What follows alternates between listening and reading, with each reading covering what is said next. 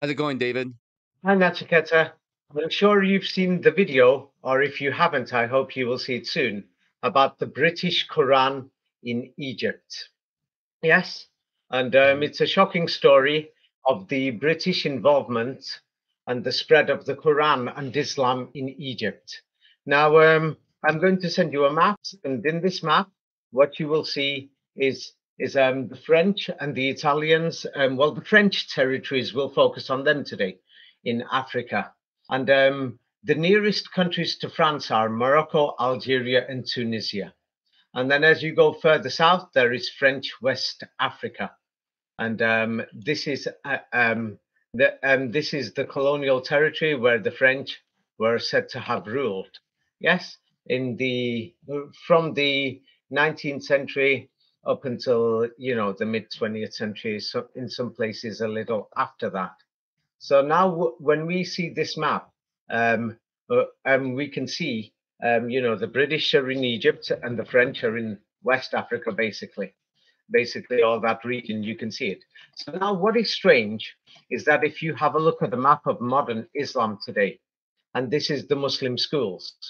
Now, the orange region is known as the Maliki school, and the green region, Egypt, is known as the Hanafi school. Hanafi, yes, and the Maliki school, yes, is mysteriously in the region that was controlled by the French territory. Yes, this seems very strange. So we're going to go through the history of this region known as the Maghreb or West Africa and the French Quran. Yes, the French Quran in Morocco and Algeria. It's a very shocking history. For example, let me show you Casablanca. Here is a photograph of Mir Sultan 100 years ago, more than 100 years ago. And as you could see, there's a Frenchman there. Somebody from France took a photograph. This is in downtown Casablanca. What is there? Nothing. Horse and buggy. Yes, well, today, if you go to Casablanca today and take a picture of Mir Sultan's downtown Casablanca, yes, what do you see there today? I think this is a photograph from the 1960s or 70s or 80s. What does it look like today, this same place? Katia Mir Sultan. Katia means the place. Mir Sultan, the center, downtown Casablanca. What do you see the difference today? I see buildings and apartments and sprawling infrastructure. So, what can we say? Did Casablanca exist? It exists. Realistic. I mean, 100 years ago, or 150 or 200 years ago. What No. would you say now? Did it realistically exist? So now Casablanca is a Muslim city in Morocco. Yes, and its population is today, um, they say, is up to about 5 million people. Within the city area, there's about 4 million people, and yeah, Grand Casablanca in the city area, and they say that if you go to the metropolitan area, it's about total, with the suburban areas, about, about 7 million people. And, there's migrants who live in shanty towns on the outside and people coming to work there. So it's up to about 10 million people. But but the reality of Casablanca is it's a Muslim city, and things like this, they're going to say there's a lot of Muslim history there, Muslim museums, and Muslim everything. But what do we know about the reality 100 years ago? Is it there? No. Nothing was there 100 years ago. It's not there. So that means the history of this city must have been invented or falsified. So now let's have a look at Meknes. And here is I think this is Meknes. Let's see. Here is the city of Meknes. And what is shocking, we see a similar thing. Yes, the city, we can't really see it. It's like there's new buildings today. Can you new buildings at that time, as if they've been just built? Can you see it? This Yes. is like 100 years ago. What do you exactly see in that city? I see a crowd of people, kind of an open street and some walls. You think they've been there for centuries? Do those buildings look old to you? No, they look pretty new to me. So the thing is, of course, they're going to tell us Meknes has got, 1,000-year history or something like this. But we can see that basically nothing there. The people have just arrived.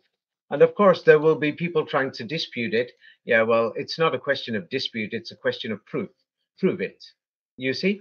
Question of if you're going to declare something, then you should prove it, don't you think so? Yes. Absolutely. And so if we look at Meknes today, it's very shocking.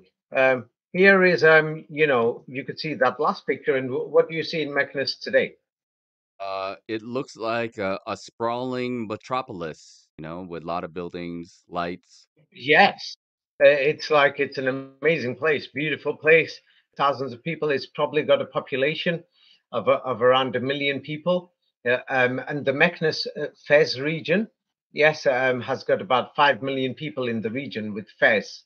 Yes, and the city itself, the downtown area, it's got about 500,000 people. But we can't seem to find these people, 100 years ago. It's almost like they've just arrived. And so the thing is, let's have a look at the next city. Let's have a look at the city of Agadir in the south of Morocco. And I think this is from the 1920s or 30s, around then. There's older pictures, and you will find that it's the same thing. That what do you see in this place here in Agadir? You know, 80, 90 years ago.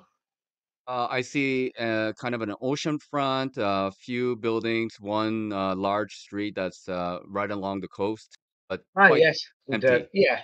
And when the French arrived, there was nothing there, and they said there was a city there, 1,000 years ago or something. But today, this is what this place looks like now. What do you notice about the difference? Bigger streets, a lot more buildings, and yeah, it's a big city, sprawling metropolis. Yeah, in case some people are going to say, oh no, we can't see the waterfront properly in the previous picture. There's hundreds of pictures, yes, that they could find of these places and other cities in the region. Here is a better look of that place. Can you see the same place 100 years ago? What do you see? I see a palm tree and a few buildings, just very simple structure right there, one pier, and What hut houses? yeah, Yes, it's empty. yeah, It's not much. empty. Yeah, it's So now, serious question is, where did these people come from? When did they arrive? Who brought them and why? And today, Agadir Metropolis, yeah, has got about 1 million people. Downtown has got about 500,000 people. So it's a serious question. When did they come? And we are told that Morocco is a historical country, yes, with thousands of years of history, and Islam has got, they've got ancient manuscripts of the Quran, 1,000 years old, things like this. And the mud hut buildings that we saw before, you're looking at them from above here, you can see them directly in front of you. What do you see? What do they look like? How long have these people lived here? In if the buildings look like that. In fact, I'll send it to you a bit enlarged. uh, I How mean, long all have they been I there? just see a very The 100 years. simple structure, made out of stone and cobble and mud, and I could not imagine it be more than, I don't know, 10, 20 years max. Yeah, it's like they've just arrived. So something is wrong. Mm-hmm. So when did Morocco become Muslim? When did these people arrive there? So today we're going to go through these things.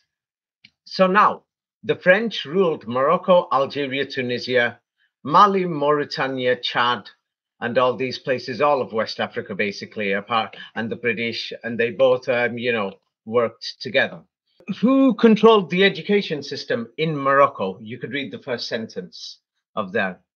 Until 1962, the French colonial administration dominated education. Ah, the French controlled the education system? That's a little strange. You mean to tell me the French are controlling the education system in Morocco and the people have just arrived? And now they've got the Muslim Quran there, and they've got Islam there, and they've got a different school of thought compared to the others, and it's called the Maliki school, which just happens to be on French territory. And then the people in power in Morocco, Algeria, Tunisia, yes, the elites and all these people, where were they educated 100 years ago? Yes, the French took people to educate them. Who were these people who wanted to, set up countries like Morocco, Algeria, and Tunisia? Who are the young Algerians 100 years ago? Young Algerians, a group of French educated men who early in the 20th century became the first Algerians to attempt reform within the colonial. Within the colonial empire or system, obviously. Yes, so that's Algeria. Yes, so they were French educated, the elite or the people who the French trained. Now let's go next door to Tunisia. Who are the young Tunisians? Let's see. Tunisian national movement in 1907. The Young Tunisians Party was formed by Béchir Safar, the party which consisted mainly of middle class French educated Tunisians. Ah, so now we can see the elite and the educated people in Morocco, Algeria, and Tunisia. Yes, and these are examples. People can check out the entire region. Yes, they can read the entire region and they can ask people. That's why I told people to go to the mosques and they can ask people, and they will tell you, hey, those people. They were Arabs, the young Tunisians, young Algerians, mysteriously. That's what we call them today, and they were educated by the French. Yes, and these are the people in power today. Here is just an example of a private message somebody sent me from Algeria. It's because I ask people everywhere. And let's have a look. What does this person say about their village in Algeria? What people were doing 50, 60 years ago in Algeria? In my village in Nigeria, people weren't praying. They knew how to pray and the Quran and were Muslim. But the mosques were empty at the prayer times. It's the Muslims Brotherhood of Egypt. They came finance mosques in every little village. They came in the villages and educating them, calling them to fear Allah and go pray at the prayers time. This is one person that I know, but people can ask hundreds of people and they will get a similar story. They will find a similar story. And the Muslim Brotherhood, if people watch the video that I made with Raphael, it's called the British Koran in Egypt, then they will find more information about this, about the Muslim Brotherhood, how they were trained by the British. They were trained by the British, and people can over there, and they were taught Islam. They were taught the Arabic language. Yes, and people can find it. Here it is. Yeah. If you want, upload it on your channel too, then people could see the background to this, and they could see it. This video. This is what they've got to find: the British Quran. Yes, and so these people came from there, from Egypt. Yes, after the 1940s, 50s, 60s, and they came and they're spreading Islam. So why were they doing this? And another thing is, many people don't know, but we'll go through it. Here is an example of the Qurans that were used widely in Morocco, Algeria, and Tunisia in the 1990s, 1980s, in our century in the first 10 years. Now, many different printing. But here is an example. If anybody could read it, they will find that there's differences.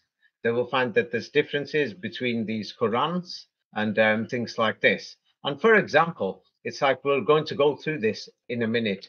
It's like there's a suspicious Quran called the Gold Quran, which is in Turkey. But before the 19th chapter, all the chapters are missing. For the Gold Quran, read the first paragraph. Turkey has acknowledged that Johns Hopkins had no role in removal of the Gold Koran from the library in Istanbul or from Turkey, which occurred at an unknown time between inventories taken in 1756 and 1951. Turkey also acknowledges that Johns Hopkins has no knowledge of how the manuscript came to be in the United States. Ah, yes, it's just before 19 chapters that's in the United States, which is very suspicious. When we look at these manuscripts, the thing is not the oral Quran. The manuscripts, they've got differences, whoever wrote them. Like, for example, the Warsh, it says Al-Azina in the, this is in the, Morocco, Algeria, Tunisia Quran that was widespread printed, 20, 30 years ago. And the Egyptian Quran, widespread printed in the 1970s and 80s, it says Walazina. And here it says Alazina. And Mhm. the thing is, what we see is that the Istanbul Gold Quran, which is the first 19 chapters before that, is in America. The Warsh Quran has the same spelling like the Turkish Quran. So the Morocco, Algeria, Tunisia Quran has a lot of similarities in spelling with the Turkish Quran, but the Egyptian one's totally different. That's what many people have noticed. Now, what is very important is that Paris, so the French, have invaded Morocco, Algeria, Tunisia in the 19th century. And you could read this. What was Paris? Yeah, they're going to say it's in medieval Europe, but even in the 19th century, what did Paris become in the Paris, eyes of medieval Europe? Paris became, in the eyes of medieval Europe, a new Jerusalem. Yes, that's simply it. Paris was the new Jerusalem or the city of Islam, Jerusalem, Jerusalem. It was the city of Salam or Islam. This is very important. So I explained more about this in the video of the British Koran in Egypt. That the French went to attack Moscow or the city of the mosque, but the people weren't there. And then mysteriously, yes, in 1870, Paris just gets blown up. And the photographic evidence and many of these things are in that video, and people can find it. 1870, and the Central European forces, like the Germans and many others and their allies, they invaded and they just blew up Paris and the French cities. They must have been really angry. It was during the Napoleonic century, three Napoleons, Napoleon the First, Second, Third, etc. So now, when we look through the history of the entire region, it's like it's very strange that we can clearly see, this French-controlled territory. Yes, here is a map that shows it more, and it shows the French color. West Africa. That school is the Maliki school. Can you see it? Yes. Sunni Maliki, Hmm. and then the British territory. Yes, in India and in Egypt and what they occupied in the Levant, Pakistan, is the Hanafi school. Can you see it? Yes. Hanafi and the Hmm. Malik. Or maybe that's Malachi. It depends how you wish to pronounce it. And the strange thing is, you will see people commenting online everywhere, like Moroccans, Algerians, and Tunisians themselves. You could read what people say of, for example, when did the rise of Islam happen in Morocco? It's in blue there. You could read it. As a result of a new stigma due to the occupation of the French and the rise of Islam in Morocco, this practice is now quickly disappearing. Islam started to spread and rise when the French arrived. Mhm. Who was spreading Islam? Who gave the people Islam? Many of these cities are empty. I mean, they clearly look like just deserts. I mean, who the hell is going to be living in those deserts? There's no trees there. There's nothing there. No grass. There's no food. No vegetation. Where did the people come from? These are serious questions. If we can understand that, then we will understand where we came from, because it's a serious question. In Europe, America, in the Far East, we are asking, where did we come from? How did we learn these languages? How did we get these religions? So many practices in the country that people would call pagan or other things disappeared mysteriously after the French arrived. Things like this. And you will see that there was something going on after the French arrived that people are commenting. There's many blogs here. You could just read first paragraph. When did many things that people did in Morocco, Algeria, Tunisia that are pre-Islamic? When did they die? When exactly did it die? These are Moroccans and Algerians talking. The first paragraph. When Sure. exactly did it die? When exactly did it die in Morocco? People think Morocco was some secular beacon of progress in the 60s because They saw a picture of two upper class women in some university in a rich part of a major city wearing skirts that go down to the knees. The rest of Morocco was living in rural areas, still believing women getting an education was taboo. These tribes you glorify in these posts are also the ones that, to this day, still have the highest female illiteracy. Okay, now you could read the top line. When did Islam spread? There's many people in Morocco. They're questioning and they're asking. So many people are saying, I think. I think in the 1980s and 90s, with the Islamic revival that happened across the MENA region. Yes. So the thing is, many people call it a revival, but the reality is we can't see these cities there. When did these people arrive? And even today, half the people in the region, in many places more than half, many of these people live in villages. And you can't see no Islam in some of these places whatsoever. So many people can see that Islam was spreading. It started after the French arrival, and people are questioning, and many people quote official history. So of course they get diverted. Here is people who are saying, what do they say about Morocco, Algeria, Tunisia? These are North African Arabs talking amongst themselves. What do they say? Haven't we been Muslim majority for centuries? Hmm. People are asking, have we been, haven't we? Then it's strange. There's all this culture that is nothing to do with the current Arabic language or the current Islam or the Quran. You can't find it. Then people are going to quote books and saying Islamic imperialism, Arabs came out of the desert.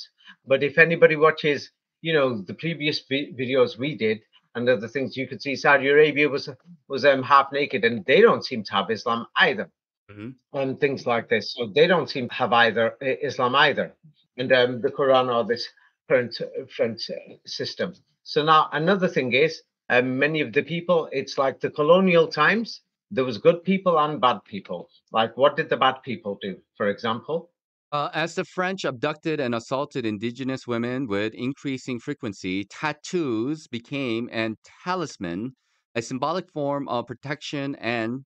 well, basically, the French were, raping people, and the people who came with the French. It was a horrible time, what was going on in North Africa and West Africa for many people. But not everybody was bad. And not everybody was bad. There was things, what was going on. Some people would say there was progress. It's like the cities were built. The French came with their expertise of construction and other things. And so the thing is, when we look at the people of that time, we will find many strange things. Like, for example, if the people weren't living in the cities, where were they living? This is an example of a middle class family at that time, and they've got these clothes on, the white cotton, and you could see they're living in these like wigwam or tents that you would see Native American Indians living in America, similar buildings. It's like they've just arrived, but the clothes were made in factories in France, in Spain, in Italy, and in Europe. You can see that the children have got no shoes on. There is no way they manufactured that machine cotton. It Mhm. was made somewhere else. Somebody gave it them. Yes, so the thing is, where did these people come from? When did they get their clothes? What are they doing in the desert? You could see it's a desert there, there's nothing there. Who the hell would go to live there? It's strange. So by the 1950s and 60s, the people who were living in the cities, now the French and the Europeans built the cities, and then many of the natives came to live in the cities. And so what happened? The French failure. French failure to grant full civic and political rights to the Muslim elite would eventually provide a strong impetus for the decolonization movement.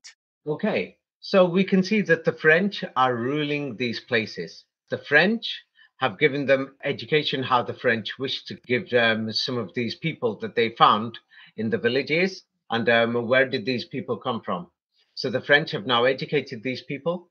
And after they educated them, they taught them Arabic, they taught them Islam, and many other things. Many of these people, France didn't give them full equal rights at the time, not like people have equal rights in France today. So this is when they wanted independence, these things. Now, many of these people were chosen by the French anyway, Yes, and they were educated by the French.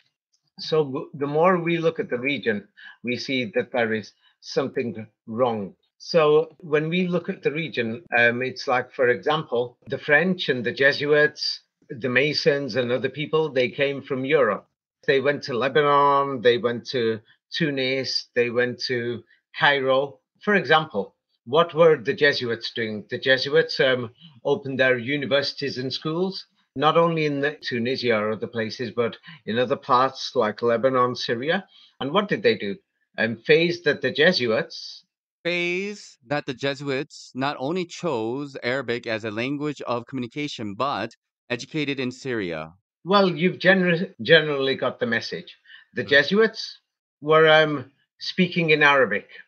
Yeah, Jesuits and the people who came with them, colonial people, and all these things. So, why did they know Arabic already? They're Europeans who are going there and they're teaching people in the Middle East in the Arabic language. So, here you could read more. It's well known. Yes. For example, yes, in Syria and in Lebanon, you could read this Jesuits and Catholics. Jesuits and Catholics were generally for the society's work in Syria and Lebanon, teach the French language. Catechism was in fact taught in Arabic. Ah, so you can see that's in brackets. They taught French also, but they were teaching in Arabic. So these people spoke Arabic. You can see this, yes? So Yes. these Jesuits speak Arabic and they're teaching many of these native people Arabic and they're educating them in Arabic. So the question is, how can they teach in Arabic unless if they already knew this language? They must have known it. And it's like here is an example. I'm going to send a screenshot of an Algerian Quran. People can check it themselves. And here, when you see in these manuscripts that were printed in Europe today, the machines made in Europe now print many of these Qurans in the local areas. But here you will see even the Allah system symbol. I mean, not the system. The way the symbol is done, it looks like a symbol. Who invented the symbol Allah? And then I put two things in a red circle to show an example of that they've actually added extra words and extra symbols, Arabic letters in a sentence. This is supposed to be Bismillah Rahmanir Rahim, but it's written in this manuscript Bismillah Al Rahman Al Rahim. It's like compared to the Oral Koran, it's a totally different word. Now, why would somebody change the words in the manuscripts? This is also in the Cairo Quran, not just the Tunis Quran or Algerian Quran. I mean, somebody has done this so that when the Oral Quran disappears, yes, people will be learning from these manuscripts.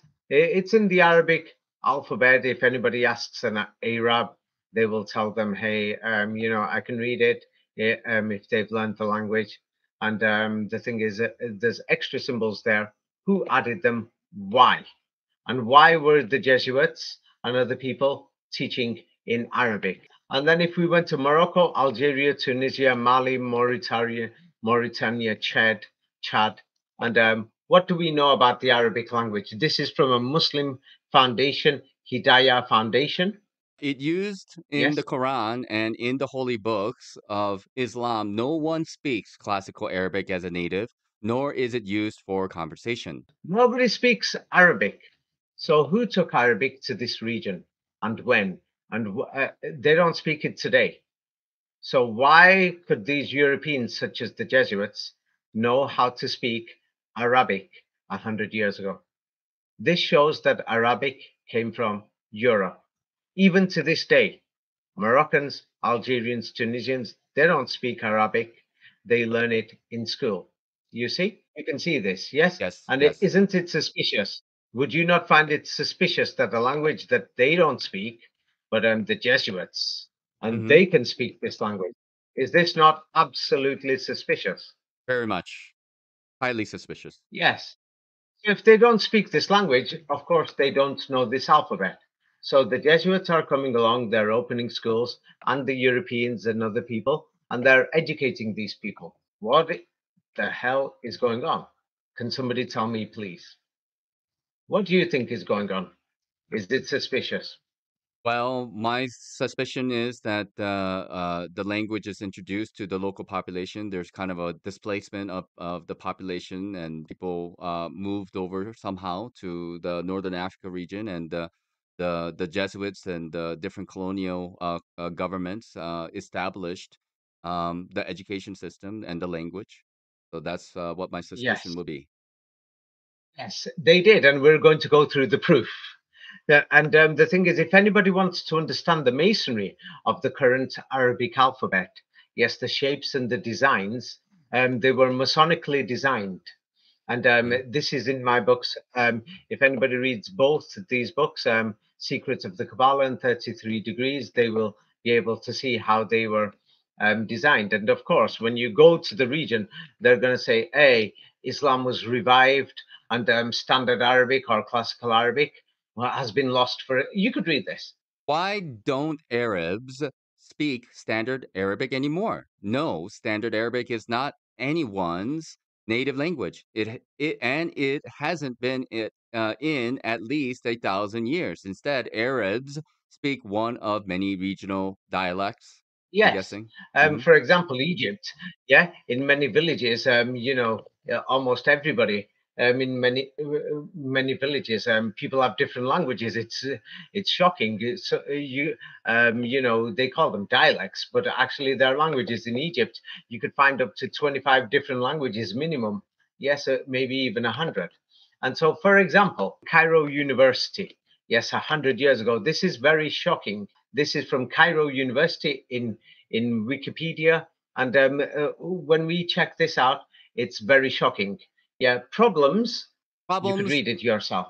Yes, problems during this period also included a lack of professional facility or faculty to fulfill the founder's educational vision. There were simply no Egyptians with doctoral degrees, the ability to teach in Arabic, and a familiarity with Western literature in their fields with whom to fill professional posts. Thus, European Orientalists who lectured in classical Arabic filled many posts until the 1930s. The university also sent Whoa, whoa, whoa. What was that? What is that now? There were simply no Egyptians with doctoral degrees or Egyptians who had the ability to teach in Arabic until the 1930s. Mhm. Thus, European people, European Orientalists, give them a name, they've given them a name. Europeans lectured in classical Arabic and they filled many of the posts until the 1930s. This is just one institution. You will find a similar thing in many other places. And before then, yes, and those local people who did have some of these jobs, where did they learn it from? That you will see their teachers were Europeans. So we can see here who is teaching these Egyptians in Cairo University classical Arabic, the language of the Quran. Who is teaching them this language? Europeans. Who? Is it Chinese or is it Europeans or is it Europeans. African? Europeans. So where would you say that this language came from? Africa or China? Europe. Yeah. Yes, it's becoming a little clear that there's something wrong. Yes, and then before, so now many of these teachers were trained in Europe. Let's go to see Paris. Yes, and what happened is that in Paris, people can check Institut National de Langue et Civilisation Orientale. For example, Gaston Wiet. He was an assistant. See, as an assistant professor in Lyon, where he taught Arabic and Turkish. Then a professor in Cairo. He was drafted in 1914, assigned to the Armée d'Orient as a second lieutenant. He ended the war with the Okay, rank of okay, captain. okay. Now let's examine this. So these people, they're telling us this was the Institut National of Languages and Eastern Civilizations, and he was teaching people Arabic and Turkish in Paris. Then he was a professor in Cairo. but these people were military generals.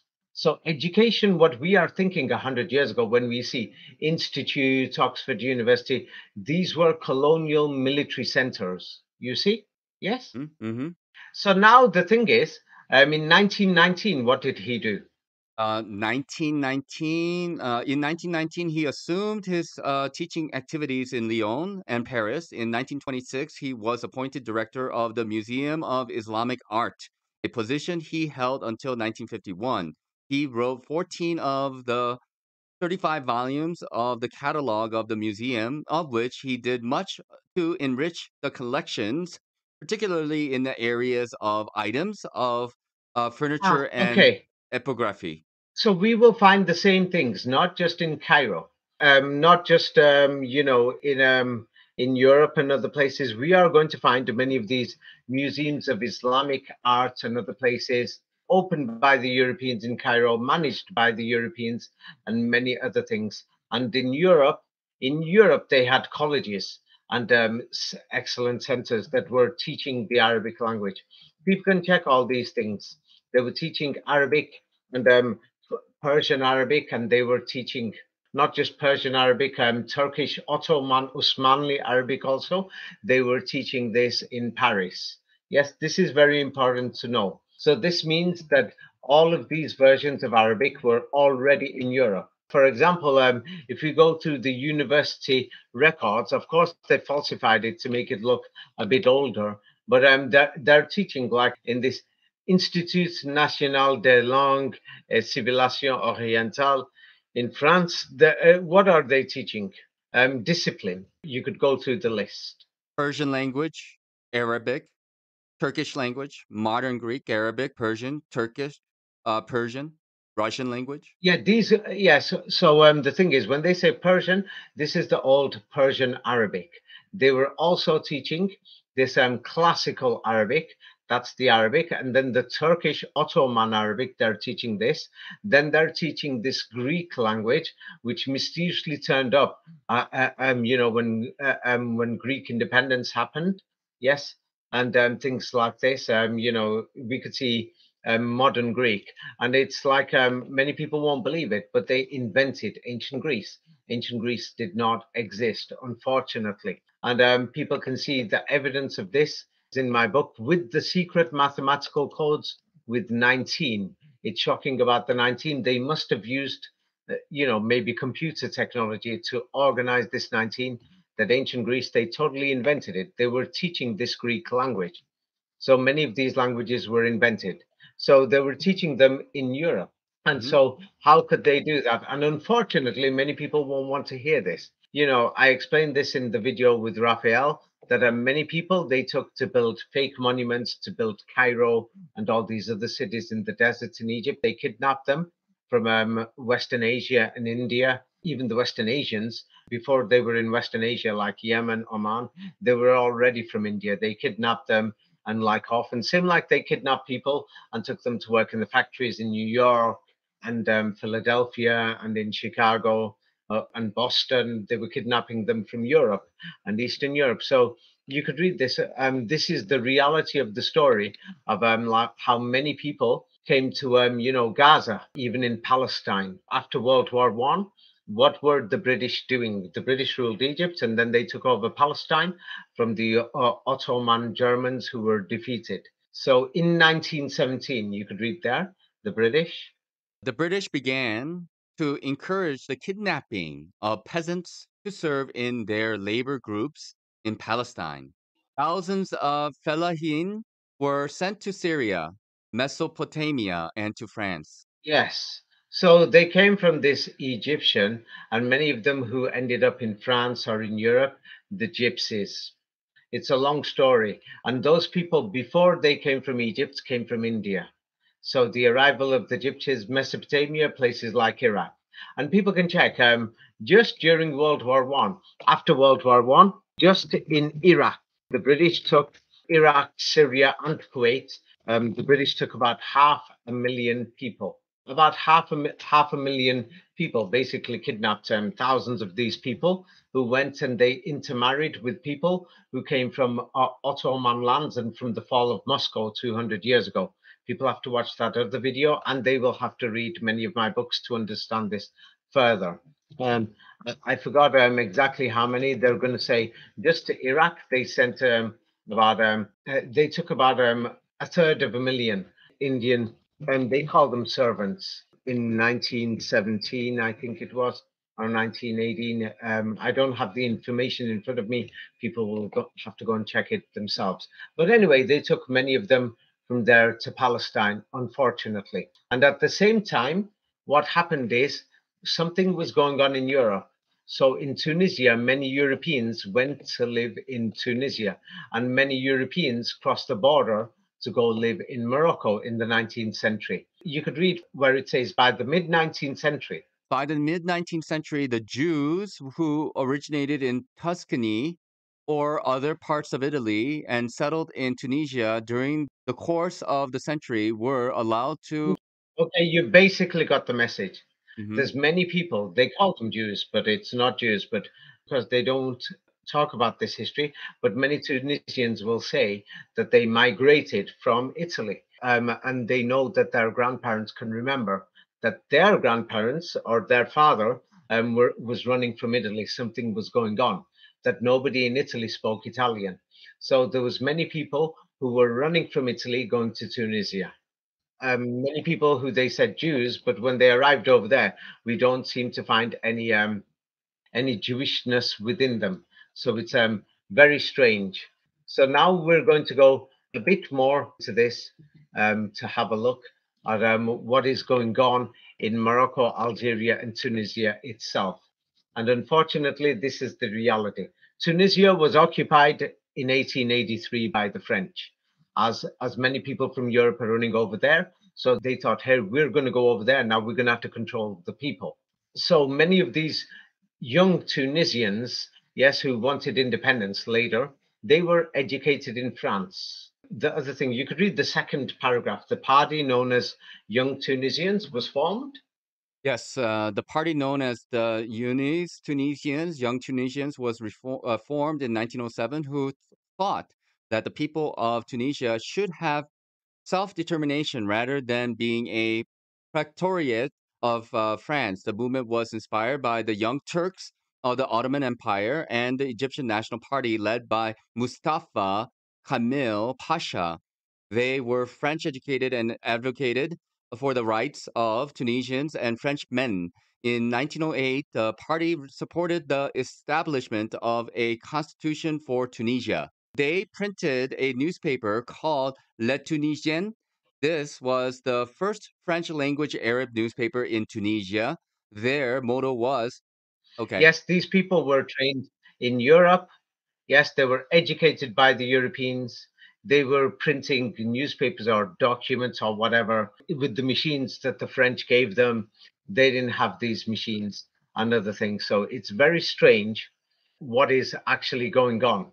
And Mhm. the thing is, we will go through a few more details of what is actually going on. What did the French actually do while they were there in Morocco, Algeria, and Tunisia? What did they do for these people to turn around and think, hey, that we want independence?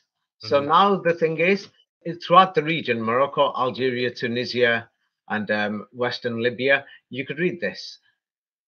Yeah, madrasas means Islamic schools. Right. Madrasas. Madrassas in Morocco were funded entirely by private charitable endowments. The larger endowments were then taken over by the proletariat government. Yeah, by the French. So now what they are telling you is that there was all these Muslim madrasas there, and the French took them over. Like here is Agadir, and they're going to say the French went there and they took over the Muslim madrasas. Now I want you to tell me how many Muslim madrasas were there here. Can you Probably see like, any? no, I don't know. I don't think so. The place is empty. I sent you another picture, which Yeah. is totally clear, and it shows the place is empty. Yes, not just this one. There's many more. Hmm. This picture is probably 1920s or before then. So here is Casablanca. So Hmm. now, if you go there today, you would believe the French took over these Muslim Quranic schools called madrassas where they learn the Quran. Yeah, so here is Casablanca. Have a look there. Did the French take over any madrasas in Casablanca? No, not Can you there. see any madrasas? There's nothing there. There's a guy and a buggy. That's What, what happened to these madrasas? Where have they mysteriously disappeared to? Are you trying to tell me they disappeared? Yeah, here is a picture of Meknes, and Meknes, I think, around 1900. So if Mhm. the French arrived, let's say, in the 1870s and 80s, how many of these madrasas can you see there? Zero. Yes, the people have just arrived. So now here we're going to go through the shocking history of Morocco, Algeria, and Tunisia itself. Now here is the real deal. And yet you can read this in 1850. In 1850, the French colonial administration also began to set up Franco-Arab universities in Algiers. Constantine and Pilimken were where both the French language, science, and Islamic doctrine and law were taught, free of charge. Only people who had been educated in the Franco-Arab madrasas could be selected for the different officially recognized Islamic religious functions, such as mufti, imam, and muezzin. The colonial administration not only sought to control the nomination of Muslim religious personnel, it also controlled the sermons in the official mosques. In addition, the French looked for support from selected Sufi orders and confraternities. Those who agreed to cooperate were given authority and privileges, including, for example, a sponsored pilgrimage to Mecca. The French also became involved in the upkeep of mosques, though in a very unforthcoming way. Between 1830 and 1860, 5 new mosques were built in Algerian cities, which was far from being sufficient to compensate for the mosques that had been destroyed during the French conquests. Based on the inventory of the total mosques in French, decided to classify only 78 mosques as buildings that deserve to be preserved, whereas 1494 mosques were left to be worshippers to maintain. Okay, so now the thing is, we can smell the lies in history that many of these cities, can you see, did they even exist No, 150 years? no, So there's no cities there. If there is no cities there, yes. So now in downtown Casablanca, I challenge anybody. Bring me your proof. How many mosques are there here? How many mosques can you see there? I just zero, want you to tell me. zero, zero. No I mosques. don't believe you. I don't believe you. I'm an Islamist. I'm a Quranist. I don't believe you. There's ancient Qurans here. There's ancient Quran manuscripts here. Hmm. The Muslims have been memorizing the Quran for centuries here. Can't you see there's mosques there? Can't you see? Look carefully in the picture. The Hmm. people are invisible. So now many people are saying, hey, they're putting comments, hey, the Quran, Quran. It's like when I showed in my books that the Hebrew language was invented, it didn't exist, the Hmm. current Hebrew language. And it was invented. Yes, many Muslims were actually celebrating me. They were celebrating me.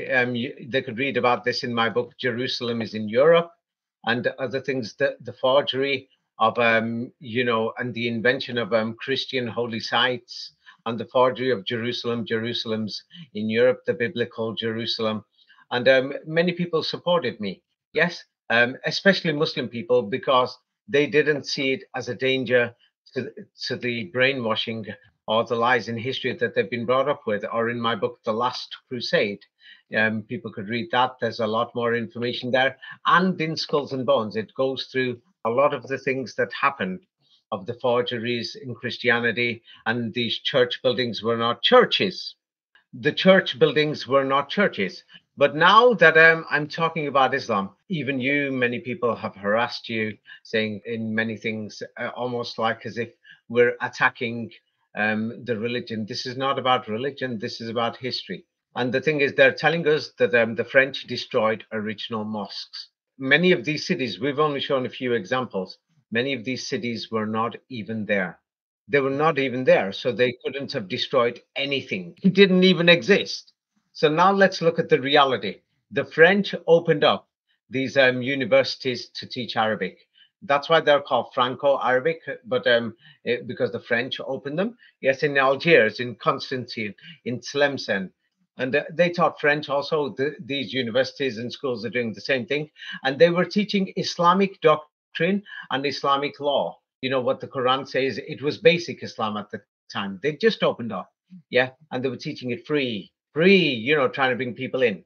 And Hmm. so these people who were taught in the Franco Arab madrasas, yeah, they basically opened these madrasas. These people, then when they taught these people Arabic, they're teaching them Arabic, they're teaching them how to memorize this Quran. They brought this Quran, they brought this Arabic language. Nobody to this day, even now, they can't speak this Arabic language. They're still learning in these same schools because when they became independent, today it's called Algerian school, and the buildings have been modernized and updated. So the French trained these people to become muftis, imams, and other people. You see? Hmm. So they selected everything. They built the mosques, and they're going to say, yeah, there was mosques here before. Now they're going to say that there was Sufis or Bektash in Turkish. Yes, Bektash societies and other things. Now that's a totally different matter. That's a totally different thing. But another thing is, especially after the 1910s, 1920s, 1930s, the French were paying for people free to go to Mecca and Medina. Yes, to go to Hajj over there. And the French maintained the mosques, they financed them all. And so the 1830s to the 1860s was the beginning. 5 new mosques. Or before then, we can't seem to realistically find anything else. They were building mosques, they were training people to learn Arabic, and they were teaching them the Quran. And the local people, they'll tell you everywhere, we couldn't speak Arabic or anything and things like this. That if you go to Morocco, Algeria, Tunisia, Libya, it's the same thing, Mali, Mauritania, Chad. And what they will say is that even today, you could read it yourself. Even today, about half of the population speaks Berber still. Moroccan Darija is basically the format of the Berber languages with mainly Arabic. But also French. They claim it's got a mixture of Arabic, yes. So that's why up to about half of the meanings, I've said this before, yes, of the Arabic Quran have now got mixed together with these dialects and these dictionaries. But what we can see is that the French are coming over, yes, I'm teaching them. And if people are going to imagine these schools, they're imagining something modern. Believe me, it's not something modern or anything that people can imagine.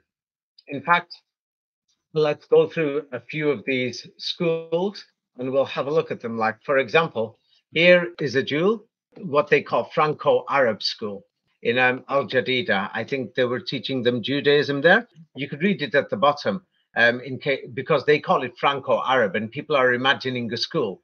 So, what is this? École Arab? I cannot read it. École Arabe Français. Arabe Okay. Français. Hmm. At the bottom, professor, élève d'école arabe français. That's what it means by Franco-Arab. These Ah. pictures are describing these. So when somebody reads it, they're going to think it's something professional. Franco-Arab school. No, these pictures show the reality. It's like it's just, this is a photograph from 1912. And you could see the teacher there, or if it's a Jewish school, it would be like a rabbi, yes, and it would be an imam. But these people were trained by the French. And so the reality is, this is what these schools were like. Now, it's not just there. The Europeans opened similar schools everywhere. Yes, so this one is in Al Jadida. It's Franco-Arabic school. And if people want to know more details about the school, some people have written about it. Many people, like, for example, in January 1907, Al Jadida port became under French control. The Franco-Arabic school was open there. They're teaching Arabic there. And the thing is, when you look at these teachers, you could see they're not exactly really teachers. And similar schools, the Europeans opened up in other sides of the world. Like here, you will see this is supposed to be Siwan Mission Day School in Bihar in India. Yes, and you will see on the right-hand side, and they're teaching them, yes, In some schools, they're teaching Christianity. Some they're teaching Hinduism. Some they're teaching, Islam. And you will see, yeah, they've got mosque hats there, but it's a missionary school. Yeah, and other things. They've got mosque hats, and you can see the European colonial teachers there. Yes, you could see it. So now I'm going to show an example of a Franco-Arab school. Yes, here is another one 100 years ago in Morocco, in Mazagan. Yes, and you could see there's one of the local Arabs, maybe he's Jewish or maybe he's Muslim, I forgot which this school is itself. And the French trained these teachers, and then that's what they did. They educated these people. So it looks like somebody's going to turn around and say, and you could see the European teacher is, or the colonial master is standing there, and he's making sure that, the person who they trained is now training these young children. And Mm-hmm. these young children and all these other people, they're living in houses like this, that Mm-hmm. you could see that there was no schools or anything before the Europeans came. They're wearing the white cloth that was made in European machines. Yes, and here is more pictures that you could see. How are they living? Still living like this in the jungles of the Amazon, or in what we call dark Africa, in the jungles and swamps of Africa. Can you see these primitive buildings? And they've got white cloths on, and many of these people have got some clothes on because the Europeans gave them clothes. Mm-hmm. And Mm-hmm. the thing is, the Europeans gave them clothes. So many people will imagine there was a big city there, Al Jadida. Al Jadida is a starport, and you could see what it looks like at the time. And here, you will see what it looks like today. So where did these people come from? Why did they need education? Why did the Europeans open up these Arabic schools so that they could learn Arabic? You can't know the Quran without this Arabic. They taught them the Oral Quran with the oral original meanings. Then the dictionaries were updated and modified Mm-hmm. in other sides of the world, like Lebanon by the Freemasons and the American University in Beirut. But let's have a look at this picture. Here is a Franco Arabic school in Mesheria. And what you could see is if you look carefully at this picture, that you will see that people came from many different backgrounds. They even brought people from India to Morocco, Algeria, Tunisia, and they brought and the British tried to stop. The French tried to stop Black Africans from going north. Yes, they tried to stop this, but many of them went because of the French army and they interbred. That look carefully, you will see white European children there, as Mm-hmm. well as Indians, the mixed race, and you could clearly see the European teacher there and all these things. And they're wearing the white cloth that was made in European machines. Can you see it? Mm-hmm. Yes. Mm-hmm. And so it's not just there. Here you will see. So over there, they're teaching them Arabic. Now here in Madras, they're teaching them in India. They're teaching the Madrasi language, which is very beautiful. And you can see they've all got the same white cloths, and you'll see some Hindu people there and Christian people there, but they've basically brought these peasants and everybody, and they're giving them an education. So you can see this, that's in Madras. Here is another place. You have to compare it worldwide. You cannot just judge from one place. Here is in Ranchi, and these people, of course, they taught them Christianity. They taught them the local dialects and the languages, many Jesuit fathers and other things, and Protestant fathers. It doesn't matter which one. The empires took these Europeans, and today those people are called the Christians of India. But they're going to tell us Indians have been Christians for centuries, which is just a scam.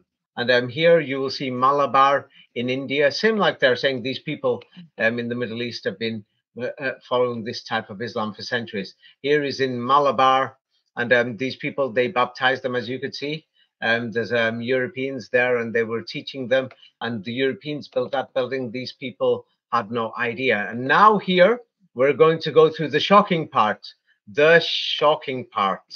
The Europeans took souvenir photographs in Morocco, Algeria, and Tunisia.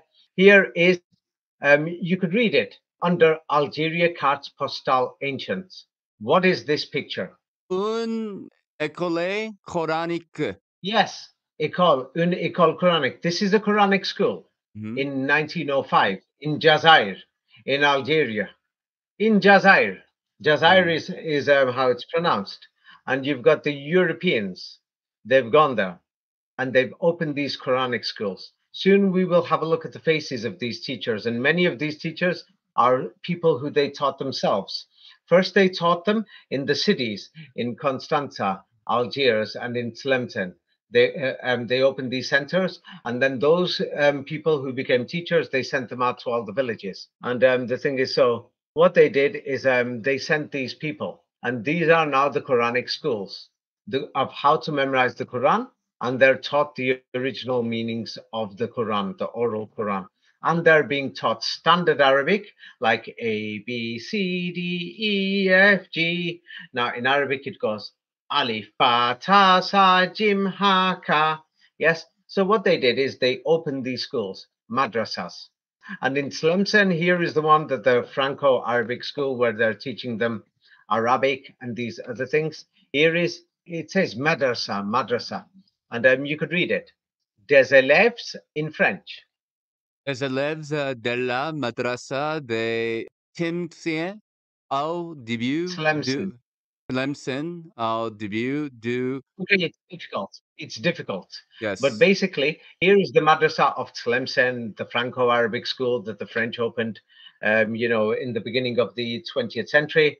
And they brought these people, and you can see these people are in rags, and they're slowly training them in Arabic and in the Quran. Now, those people, this is a city, and the French opened it, and those students, when they grow up, they went out to the villages. The French sent them out to go and teach the village people Arabic and the Quran.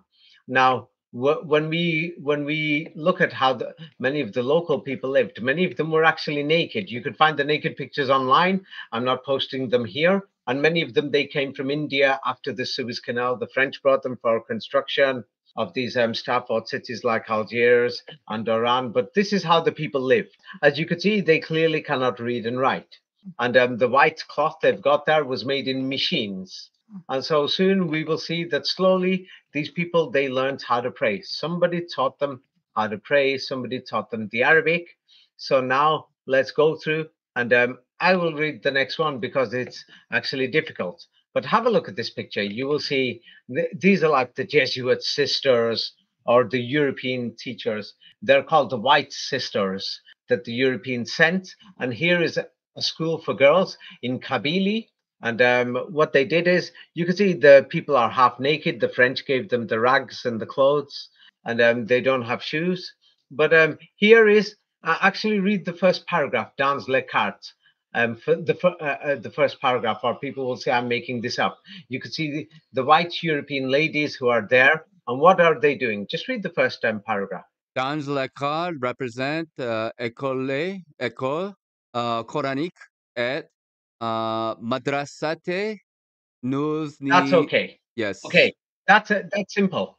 So when the Europeans did this, they took photographic evidence. You are going to find hundreds of photos all over the world. Dans le carte means in this picture, basically in this card, represents, it shows the Quranic school, madrasa. And who is teaching them there? Who are the teachers in this Quranic madrasa school? Is it the great Arabic priests, or who do we see there? The Jesuit sisters, I call them that, the white sœurs blanches. Who do we Yes. see there? The Europeans teaching them the Quran and the Arabic language, or do we see Chinese teaching them? European Jesuit Yes, nuns. and even to this day, these people still haven't learned these languages, Arabic, but they memorized the Quran and they memorized the basic meanings. So those people who came first from Europe gave them these original meanings before these dictionaries spread. Of course, they took pictures in a nice way so that they could send them back to Paris. Yes, here they've got the students half naked with no shoes. Here is a European father, a white father in Kabylie, and you could read the first line. Et Kabylie, Kabylie. une classe d'Arabes à la mission de Peri Blanc. Okay, here is une classe d'arabe à la mission de paix blanc. Yes, the Kabylie are a group of local people. They call them Arabs today, or they call them Berber sometimes, or they call them Algerians. Or sometimes, this is an example. These are the white fathers. People can look for the Père Blancs. the White Fathers, a Jesuit type of organization like the Jesuit Fathers, and they're teaching them Arabic. So here they took this photograph, and this is in 1903. So they're teaching them Arabic, how to write it, and they're teaching them how to write it and all these other things.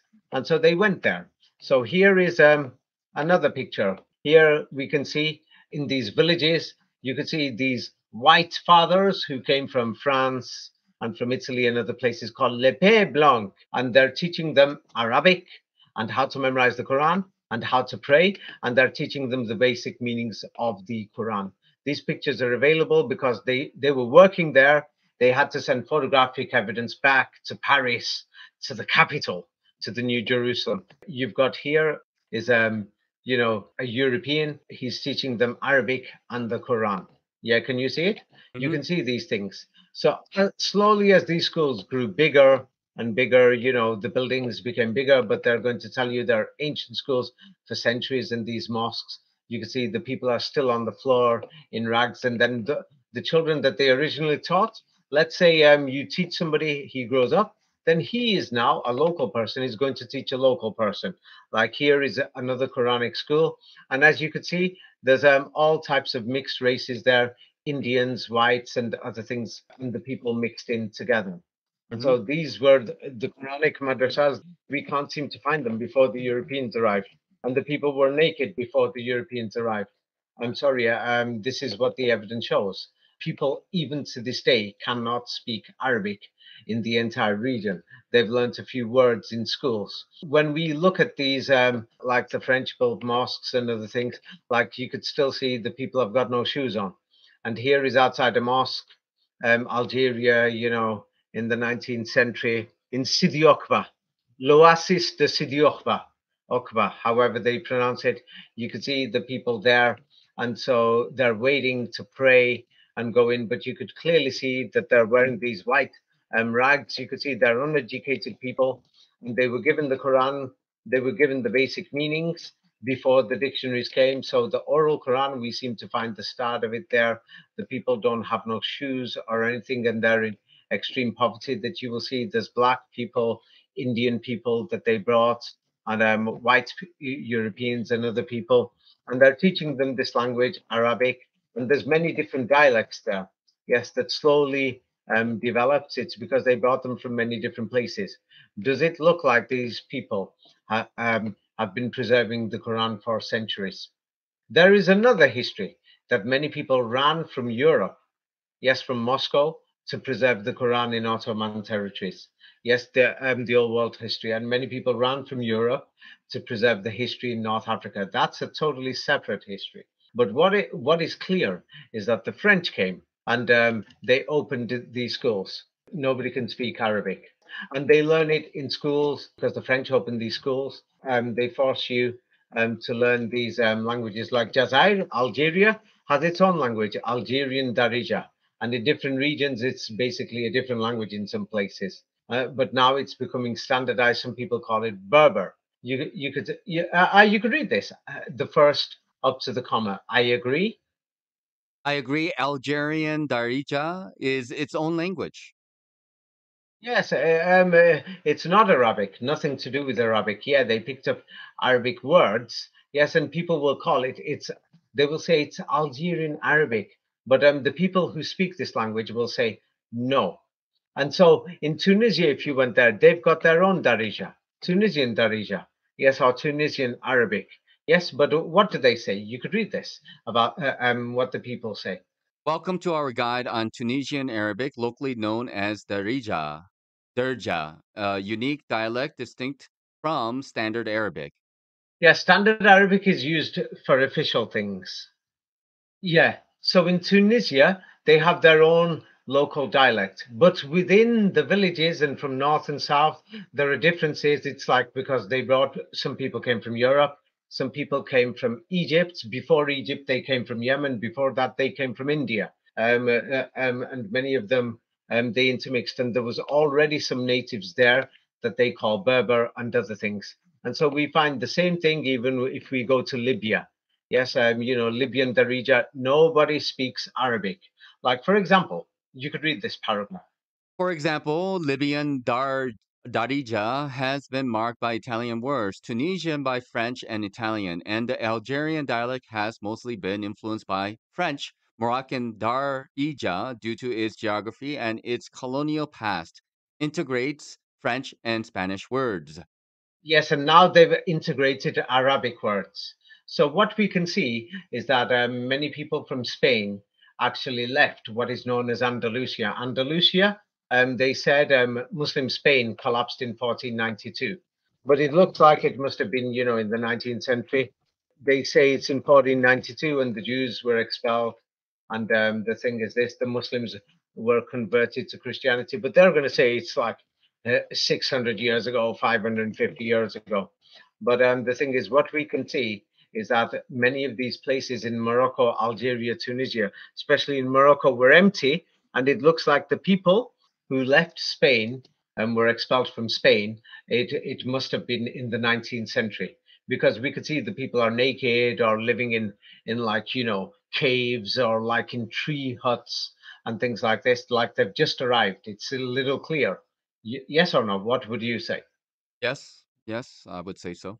Yeah, it's clear. The Moroccans, Algerians, Tunisians, you can see many of them have just arrived, and these cities are not there. Of course, they've arrived. They've come from somewhere, and so many were brought from India. But that's another long story. And so the thing is, okay. So now we can see. Let's go back to this again and think clearly. Hmm? Yes, let's think clearly. The French set up these Franco-Arab alleged universities, which were not very small schools. They were teaching a bit of French and they were teaching how to practice Islam, how to pray. They were teaching Arabic. That's why they were called Franco Arabic schools. They opened up all these Quranic madrasas. The teachers came from Europe, Europeans, the Père Blanc, same like the Jesuit Fathers and other people. And the photographic evidence is there. The people will even tell you things like this. The French built mosques, they opened mosques, and Islam spread slowly starting from the 19th century. Even to this day, people can't speak Arabic in the entire region. And the thing is, we mentioned a little about the history of Morocco, Algeria, and Tunisia before. And yeah, people have left their comments on your video, for example. And here is somebody from Morocco. He's saying, I'm from Morocco. All this stuff is real. Me too. Another proud Moroccan says. Yes, and there's other comments by Moroccans. People can ask them. There's thousands of Moroccans, millions throughout Europe and America.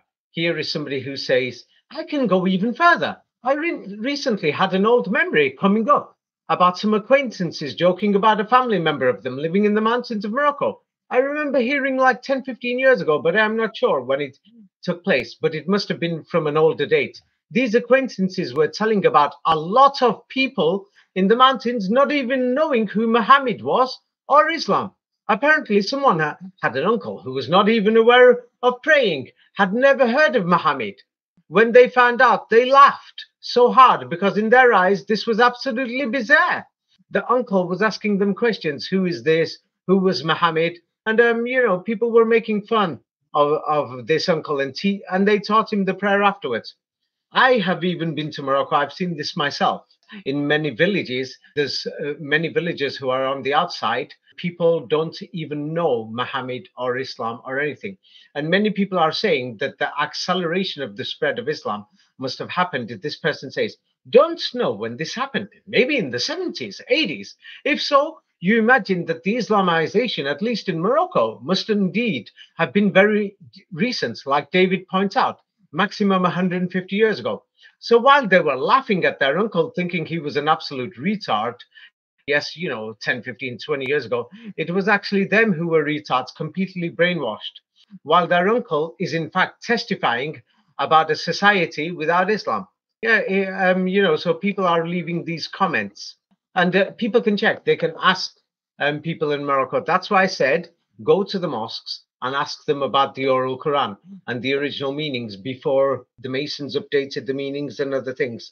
Like here is somebody else who was saying, so only one generation away in Morocco, in the 1950s, where people had tattoos and many other un-Islamic things. And they said, how could this have been possible if Islam has been here, for 1,000 years? And they say, something is not adding up. I agree with David. I remember the family of my mother couldn't even pronounce Bismillah right before they started to eat and would always say Bismillah instead. Also, it is very known fact in the Maghreb, that means Morocco, Algeria, Tunisia, that after the French left, after supposedly losing the colonial wars, these Arab governments were put in place and they would oppose the local people, making it forbidden for them to speak their local dialects or languages and have their local names. Basically, they now started having Arab names. So these things have only happened in the recently. And this person says, I think it was in that time from the 1950s and onwards that Islamization really started, because I'm pretty sure that most women up until the 90s did not wear hijabs. You can also see this in old pictures. I'm not sure which region he's talking about here or district.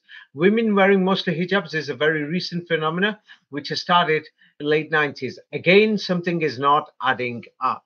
So the history does not make sense. I mean, the French are opening Islamic schools. The French are opening up Islamic madrasas. What do you think is going on here? Seems like kind of a education or re-education. The Europeans coming in there, And and do you think the Quran, the Oral Quran, and the Arabic language has been there for centuries? no, no, How long ago would you say it's been there? probably about 100 years. Yes. Yeah, 100 years. It accelerated after the Second World War more as people came to live in the cities, in the 60s, 70s, 80s. It's like I actually have friends in Morocco, Algeria, Tunisia. Here is a conversation from WhatsApp, and here is somebody from Algeria in a village outside Algiers, and this is in Arabic, and here is translation. They've got the Quran in Algerian over there, and this is what this woman says. What does she say? You could read the translation. Yes, my sister says that some women came to her and were talking about the Quran. They memorized the Quran in the mosque. They told her that the Quran that we read at home is completely different from the one that they memorize in the mosque. Yes, many of these past tense, future tense, past participle, verbs, nouns, spellings in these manuscripts in different countries are not the same. But then the Oral Quran, who set up these Islamic schools, madrasas, so that these people could learn Arabic and the Oral Quran? Who was it? Was it the Chinese, the French, or was it the Africans? Who would you say? The Who is it? French. The French. Yes, in that region, it was the French. So let's have a look at what the French did. They were there for 100 years in these places.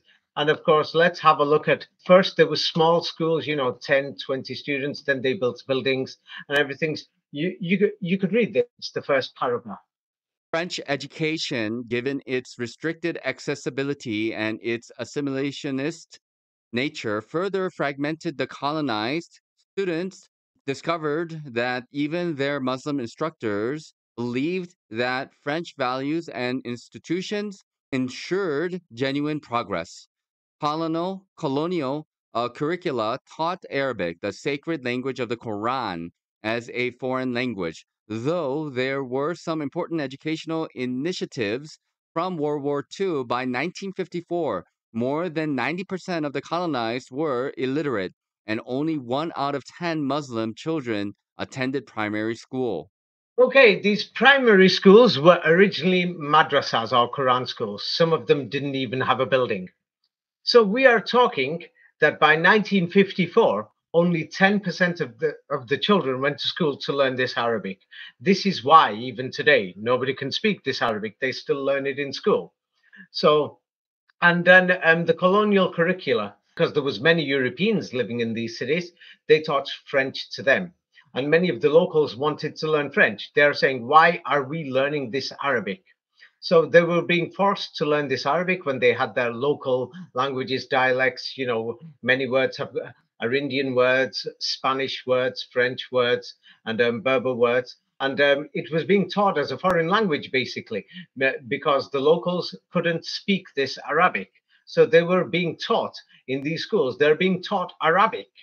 The French were teaching them Arabic in Morocco, Algeria, and Tunisia. This is clear. Yes, of course, many people will try to deny it.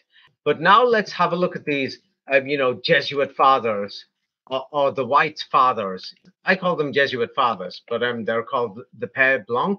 Here they are in a village. This was a school, and they're teaching them, the Quran, and they're teaching them Arabic. Yeah, you could see it's a primitive place.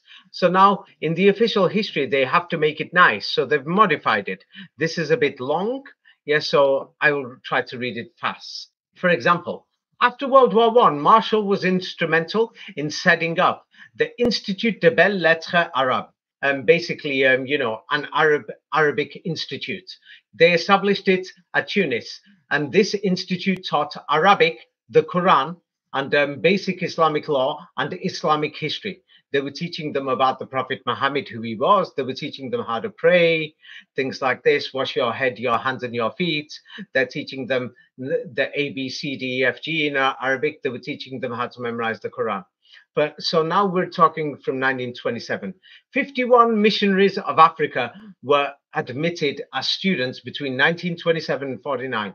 Yeah, this is just one building. Yes, there's many of these places that the Europeans opened up. They were joined in 1932 by Monsieur de Foucault's little brother of Brothers of Jesus. After the Second World War, two centers were created. IBLA at Tunis remained a center of research and publications. Yes, while the formation program moved to La Manuba. In 1960, the latter was recognized by the Vatican and eventually moved to Rome, becoming the Pontifical Institute of Arabic and Islamic Studies. Oh, so in the end, it was recognized by Daddy himself. Yes, Daddy is. I don't know if you know your dad by now. Yes, but here is Daddy. Do you know this man? Well, I don't know him, but it looks like the Pope Benedict, I think. Yes, yeah, it's Dad. It's Daddy. He's saying hello. Say hi. Yes.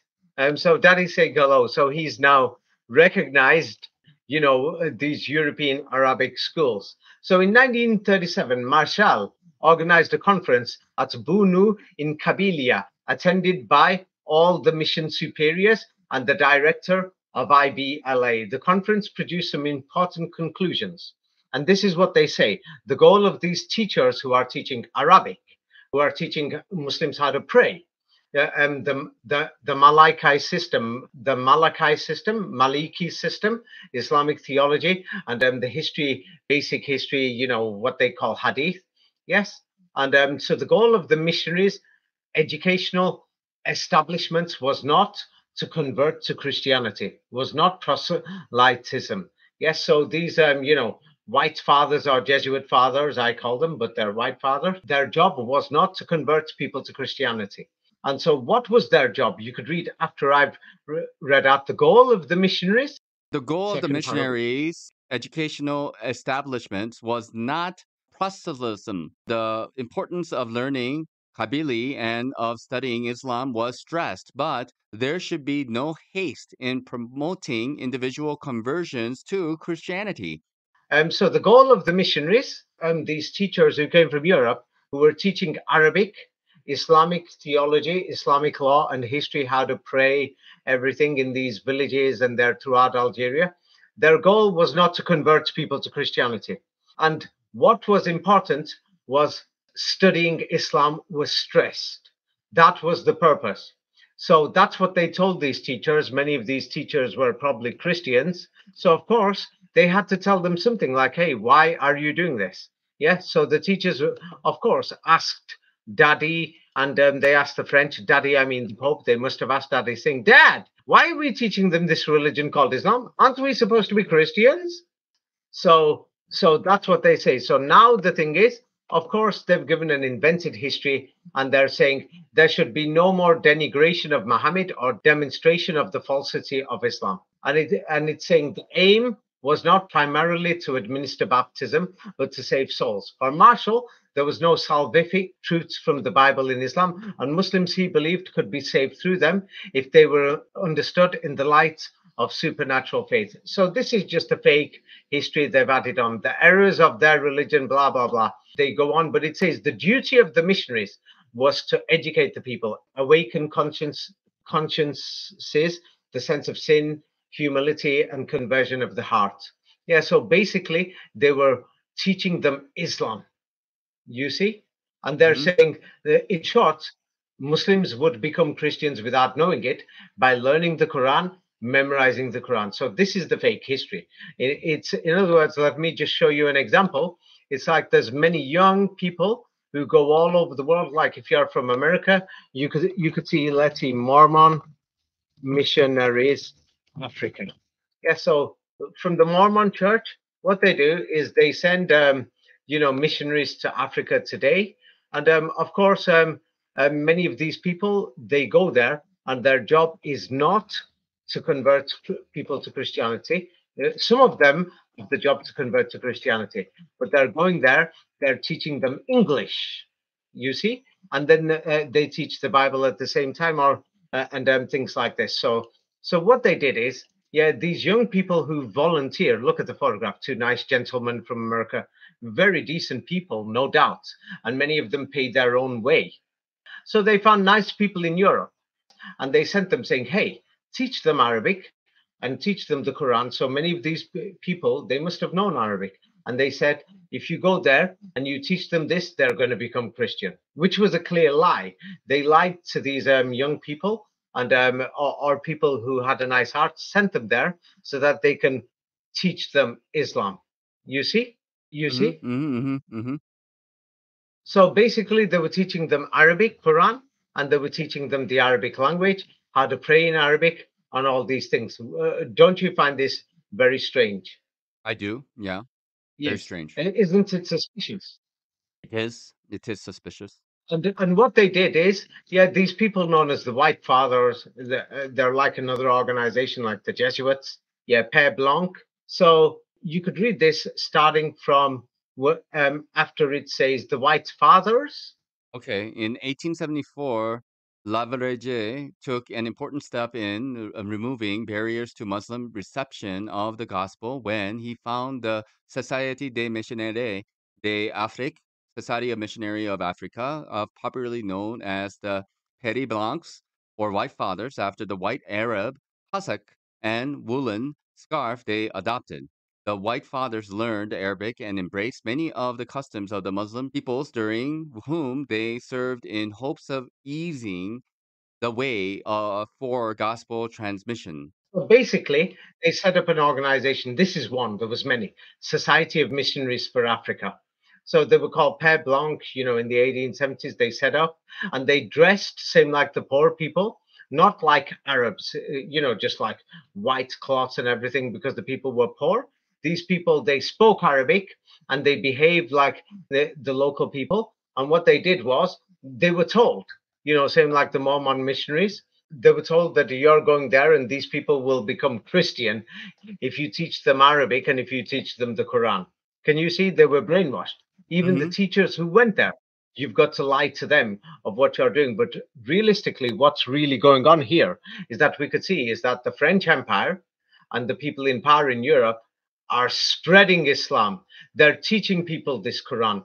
They're sending this Arabic language. They're passing this oral Quran. Yes. Yes.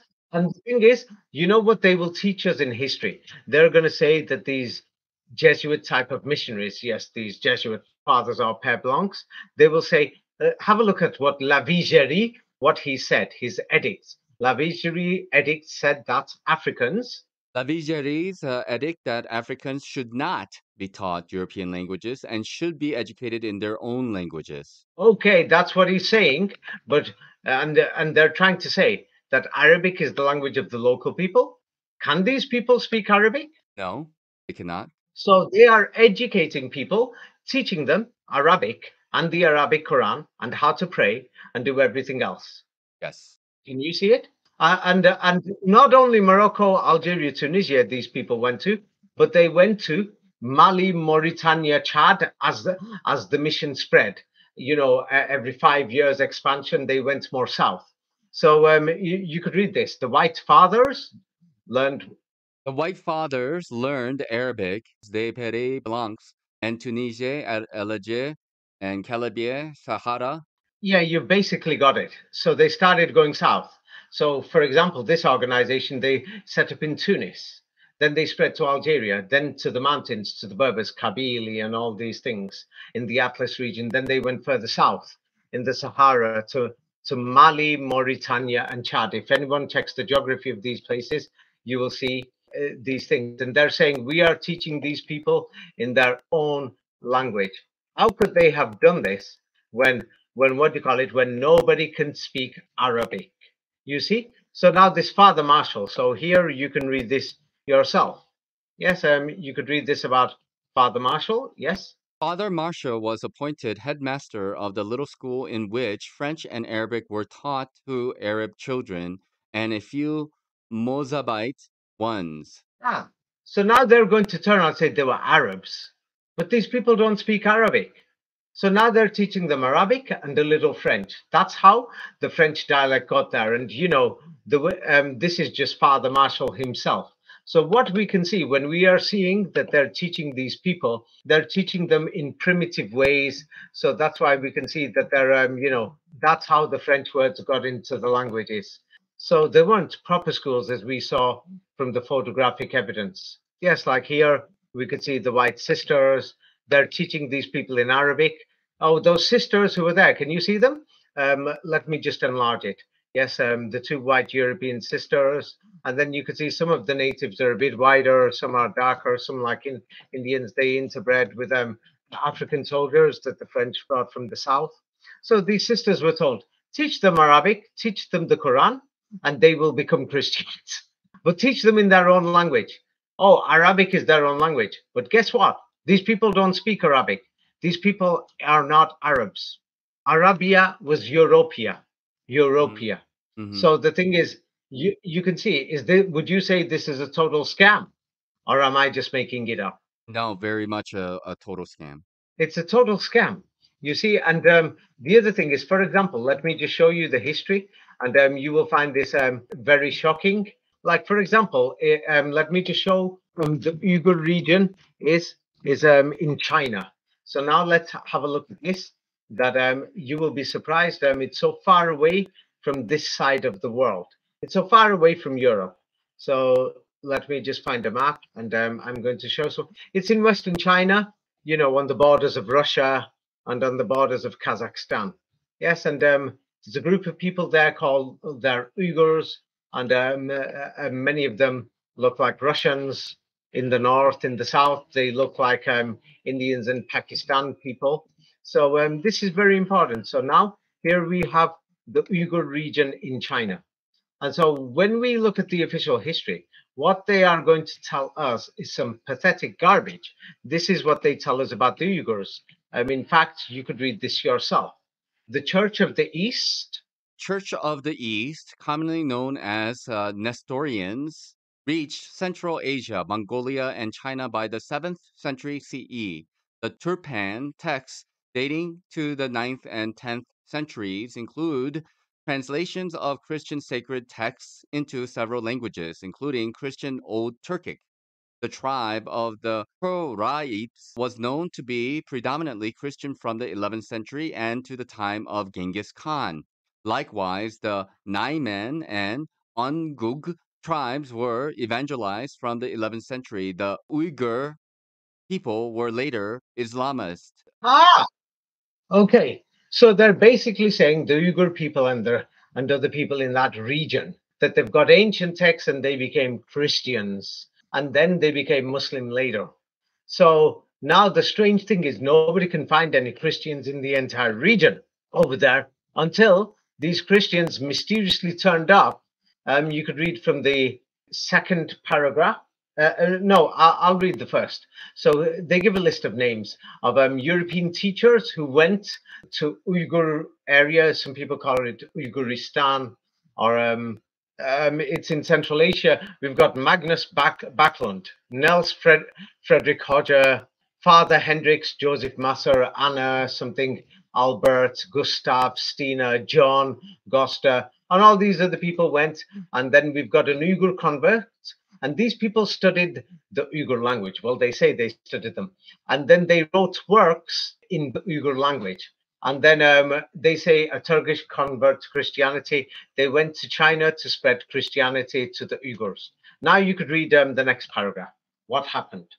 There were several hundred Uyghur Muslims converted to Christianity by the Swedes. Imprisonment and executions were inflicted upon Uyghur Christians converts, and after refusing to give up his Christian religion, and the Uyghur convert Habil was executed in 1933. Ultimately, in 1938, Okay, you basically got the message that there was basically no Christians there until these missionaries arrived. And when we check the evidence, we can see, these missionaries because they got funding from colonial empires. So here we have Swedish missionaries who went from India through the East India Company territories and from the principalities. And what do? You could read this. Fast forward. fast forward to the late 19th and early 20th century when Swedish missionaries traveled over the mountains from India to set up schools and medical clinics in the south of East Turkestan, as it was known in those days, and began to win the trust and support of many of the community. Ah, so they're going there, they're being charitable and nice. And then they set up these schools.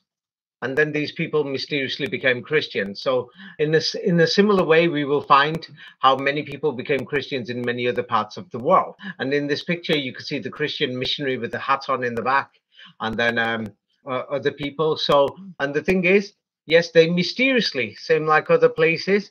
Yeah. What type of children were in this school who became Christians? You could read at the bottom of the picture Uyghur children. Uyghur children living in the Yurken orphanage.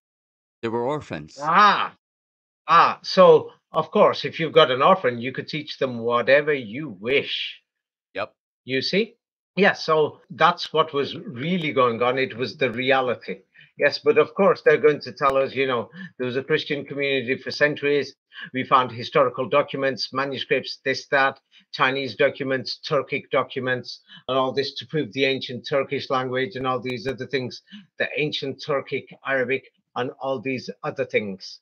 Now, when we look more, let's go back to Morocco, Algeria, and Tunisia. In the same way, they spread Islam and these other things. So, of course, they're going to give us a bit of bogus history here.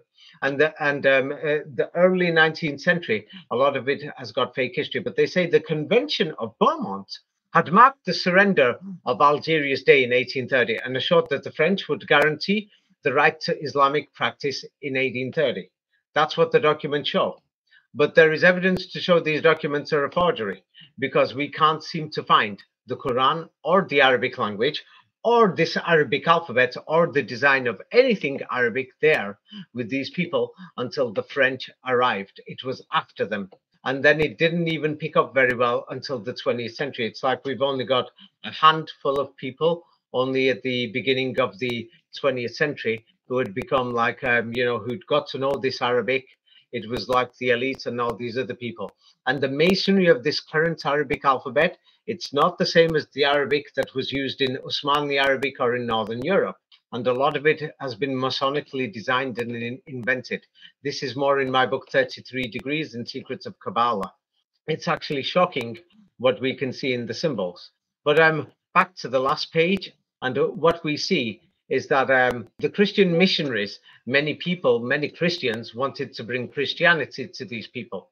But the colonial administrators are saying we are going to respect indigenous languages in their religion. So, and then they're saying we're going to teach them Islam. But the reality is we can't seem to find this Islam there whatsoever, or this Arabic language or anything, and even today. And you could read the second paragraph. The French, however, The French, however, also thought to gain control over Islam. The officers of the Bureau Arab, regional administrative bureaus, which informed and advised the colonial administrators were given complete authority over all matters touching on Islam. Yes, basically, yes. They are trying to tell us Islam was there before, so was Arabic and all these things. But the reality is, the French controlled all the matters, everything to do with Islam, the language, the customs of Islam, of how to pray in Islam, and everything.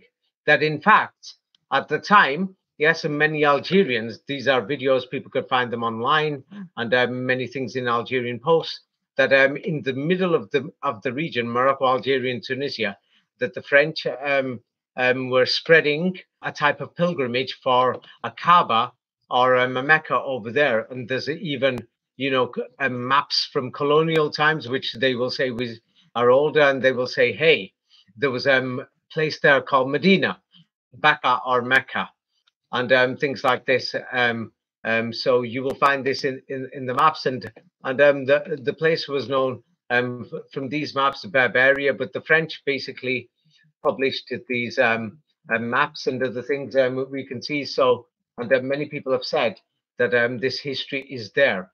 Same like the British on the other side, and there's Mecca, and then there was the Russians and the fall of Moscow and the other Kaaba. Yes, is more recent, and it looks like there was some type of pilgrimage that happened in Russia, for example, in northern Russia, in Volga Bulgar, and in Moscow, and there was pilgrimage going on to Istanbul also, which was seen as a Jerusalem, and there was some type of pilgrimage by a few people going to a place called Mecca in Arabia. Yes, but these things were, and a pilgrimage somewhere in Algeria, but basically the current Hajj system, the current Islam, and all these things, and the Oral Koran in many of these territories is only up to just 200 years old. And we can't seem to find it any older. And we can find European people going there who are teaching them, this Arabic, and teaching them Islam. There is the French Quran, things like this. So that's what we can really find. Let me just show about the French Quran. I call it the French Quran or the Warsh Quran. It's like many people don't know this about the Warsh Quran, but let's examine this Warsh Quran and compare it to the Cairo Quran.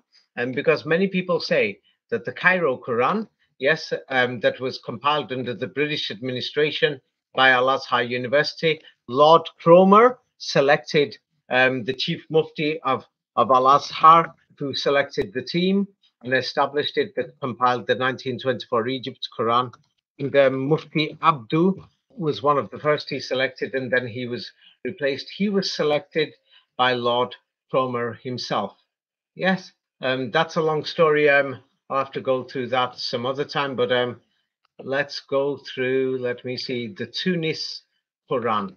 So now when we go through the Tunis Quran and the Cairo Quran, yes, in the Cairo Quran that's there, what we will find in the 1924 manuscript in the British authorized Quran, because the British were ruling this place, people say, what do they say in this manuscript in the Cairo Quran? The term Quran Code, also known as Code 19, refers to the claim that the Quranic text contains a hidden mathematically complex code. Yes, with the number 19, code 19. Hmm. You can see it says also known as code 19. So Yes. now what many people don't know is that when we look at the Quran that's used in Morocco and Algeria and Tunisia, wait, let me just show you the Warsh Quran, that also has a 19 code. Yes, what many people don't know. Yes, people will be shocked, unfortunately. Yes, so here is the Arabic Quran in that's Warsh is used in Morocco, Algeria, and Tunisia in the French territories, basically. Mhm. So this is used in the French territories. And so many people don't know, and many people are going to say, hey, the Cairo Quran is the one, the Hafs Quran is the one from God. Oh, there's these codes there and everything. But let's have a look at the codes in the Warsh Quran. So, for example, they say that the code 19 in the Egypt Cairo Hafs Quran was discovered by Dr. Khalifa. And he Mhm. made a claim there are two extra verses in chapter 9, and he said they're false. And he said, thus by removing the two verses, he was able to show a code 19. in this Quran.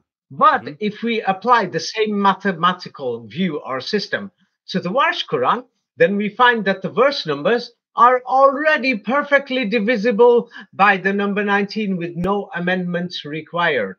And Mhm. you can see that it's got 6,327 verses in the Warsh Quran, which is a perfect multiple of 19, and not just a number of 19. What is 6,327 divided by 19? What is the result? 333. 333 are basically 33. 33. Mhm. Now, what is this 19 and this 33? So now the thing is, whoever designed the mathematical layout of this Warsh Quran made sure that it's mathematically coded with the number 19 and with the number 33. And we also find the 19 and the number 33 also in the Egyptian Quran. And if anybody understands the concept of squaring the circle in masonry, and what is the Kabbalah about? Yes, the Kabbalah. Then Mhm. the thing is, what we have is that 19. It's like the circle when you turn it into a square in masonry. So now in the circle of the flower of life, there's 19. And then when you turn it into a square in 3 dimensions, it's 33. So what you have in this Warsh Quran is more of a perfect mathematical code, which is multiples of 19 and multiples of 33. You see. So you will find this perfectly without modifying or deleting any verses in the Warsh Quran.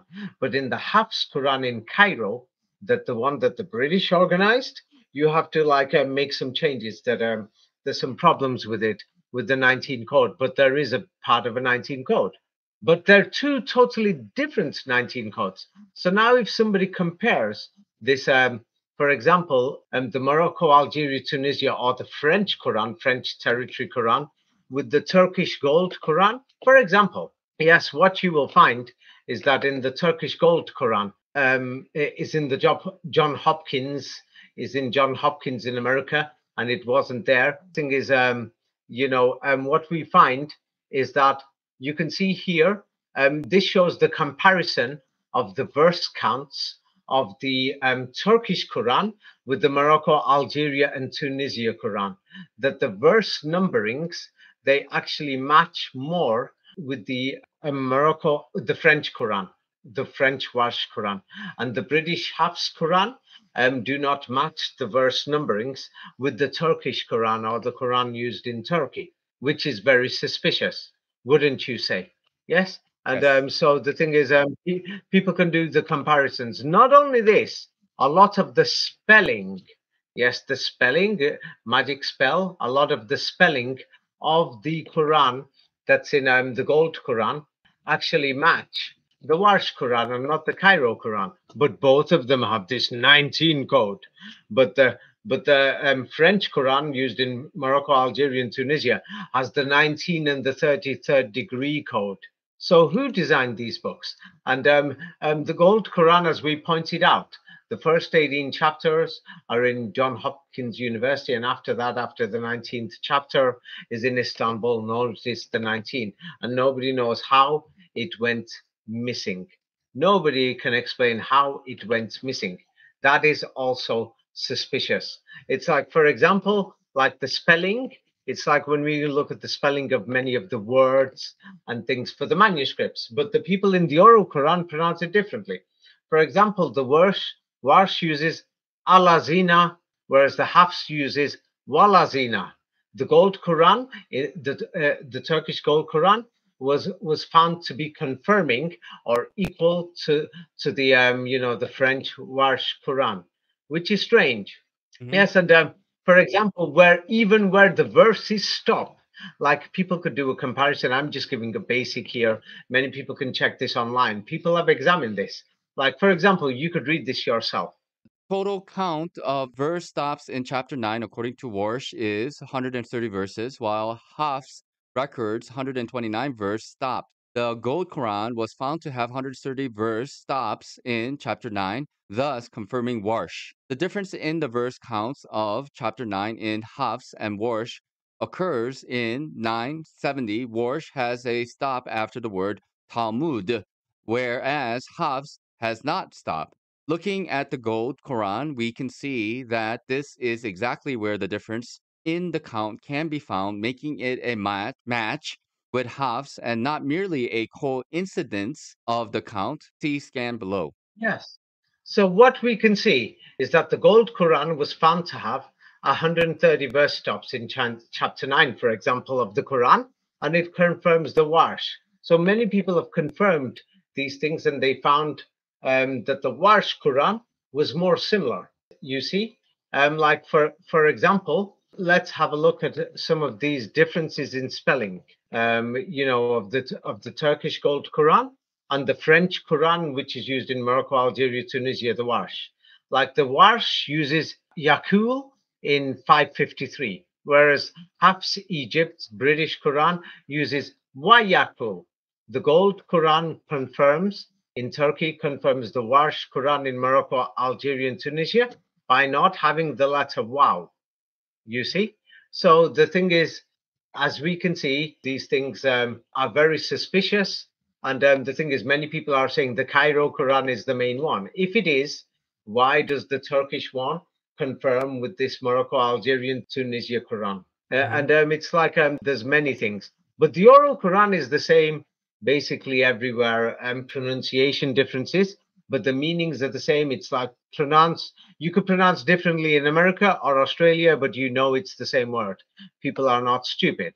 But now the suspicious thing is, why are the French teaching people the Quran? Like, for example, now the Warsh uses yartad or yartad in 553. The Morocco, Algeria, Tunisia, French Quran, while the British Egyptian Hafs Quran uses yartad. The Gold Quran, the Turkish Gold Quran, is exactly the same as the Warsh Quran. It has this extra, let's say, D or Dal. So the thing is, many people have checked these things, and you can see these things like, for example, yes, so if the Cairo Quran is the main one, why is it that's only one country, Cairo, and the British rule that? And then there's, Morocco, Algeria, Tunisia, whereby the French and the Ottoman Turkish, they were not occupied by the British or the French. Like, for example, one of the difference in verse counts of chapter 3 in the Morocco, Algeria, Tunisia, Warsh, and the Egyptian Hafs occurs in 3-1. Hafs has a stop after ALM, while Warsh does not. The Gold Quran in Turkey, the Turkish Gold Quran, confirms the Morocco, Algeria, Tunisia, Warsh Quran in this regards by not having a stop. Therefore, they cannot confirm this Cairo Quran, which the British endorsed, and it was compiled and manufactured under the authority of His Majesty the King. They were in power. So we can see these things. There is some things, as we saw through the list, let's show it again, some things that does confirm the Quran, which is in Cairo, but the majority seems to confirm, the Istanbul Golden Quran seems to confirm the opposite. So you see, the Gold Quran does have a mixture to prove that the Hafs manuscript is okay, but it shows that the Warsh Quran is more correct in the written system. But they both have this code number 19, which many people didn't know, that there is a different code 19 in the Quran in Morocco, Algeria, Tunisia. This French Quran has a different code 19. And then, as we can see, yes, the way that they've written the verbs in their tenses, whatever, like here, let me enlarge this. And what they've done is they translate some things as God to be a he or a we, compared to the Cairo Quran and the other one. So, and he or we or I, and things like this. And as you can see, if you have the Oral Quran, you don't have these problems. But in Egypt's Quran, for example, here it says he will pay, but the Algeria Tunisia says we will. So here it says I gave you. This one says we gave you. So the British Cairo Quran says he will admit. In the French Warsh Quran, it says we will admit. Yes, so the thing is, and when we go further down, you can see many people have examined that the translation, the forgeries, you must go from the Oral Koran, that it has the we for a God, or he punishes, or we, or simply this is a European concept for God is a we. So it switches around from manuscript to manuscript, but simply God is not a he or a we. And then from the Oral Koran, many of the original meanings that the Jesuit Fathers or the White Fathers, many of the original meanings can be found. It's like that's why I told people to go to the mosques and talk to the people, and then you will be able to trace the Oral Quran, and people can check it themselves and not just say that David made this up himself.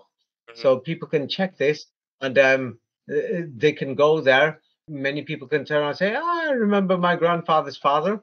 He was being taught by one of these white fathers or Jesuit fathers in Morocco, Algeria, and Tunisia, and they learned the Quran from them, and they learned Arabic. And even to this day, nobody speaks Arabic in the Middle East." And we find a similar thing. The British opened the Arabic schools in Egypt. They were teaching Arabic, the British, the Europeans, the French, and all these other people.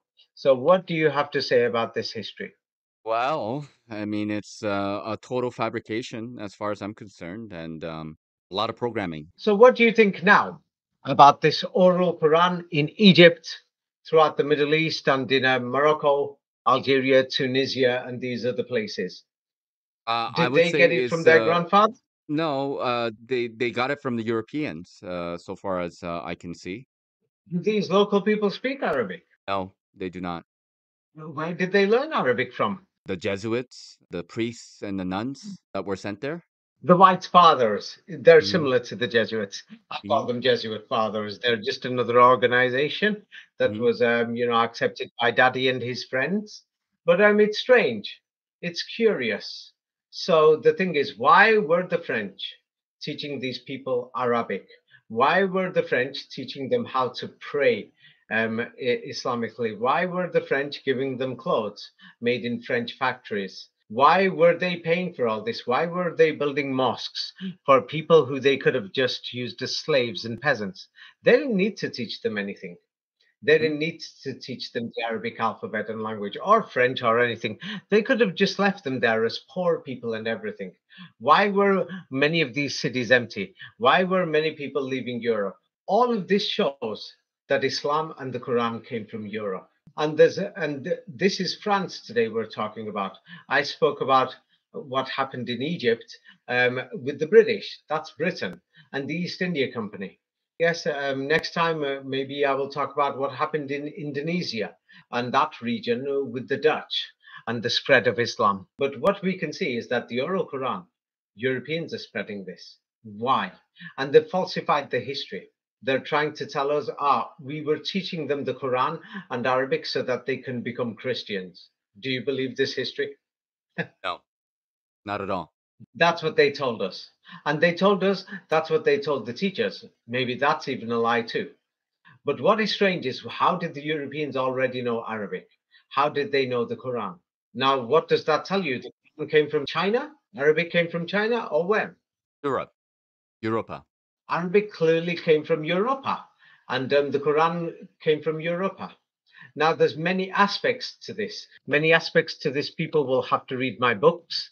That the evidence shows that this Prophet Muhammad actually lived in Europe, and there was an original Islam there.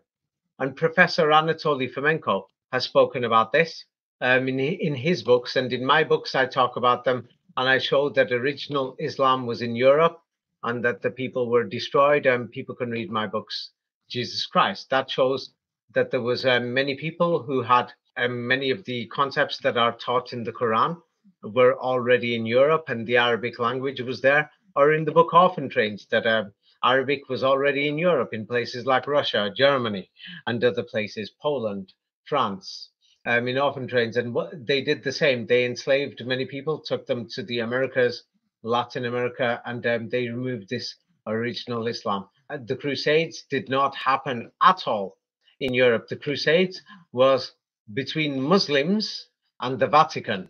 And the white Europeans were actually Muslims, many of them. And Prophet Muhammad came from Europe. Like we did a video on Arabia. You noticed the place was naked. Yes, Hmm. people didn't even know Arabic. In 1950, 85% didn't even know the Quran or Arabic or anything. Do you think this Prophet Muhammad came from these people and he lived in a desert where there's nothing there and the people are running around half naked in 1950? Does this No. sound like real history or like a fraud? Fraud. Definitely a fraud. Yeah, it's a fraud. And then, in my book Skulls and Bones, I show how the Vatican invaded Western Europe and from there went towards the east. Yes, and the history of France has been totally falsified. And we've got lots of skulls and bones in France. And if people want to check and the history of Napoleon Bonaparte and why he went to Moscow and everything, the history of Napoleon has been falsified. Something is totally wrong. And Hmm. then Paris got blown up in 1870. So it's like the people in power in Paris must have changed around 1870. And Hmm. this has got something to do with why the people in power in France have been promoting Islam, have been spreading this Arabic language, have been spreading the Quran. And the Hmm. thing is, more information is in my books. And then, if people want to understand some of the secrets of the Kabbalah and Masonry, this is a bit more deep and advanced. It's going deep.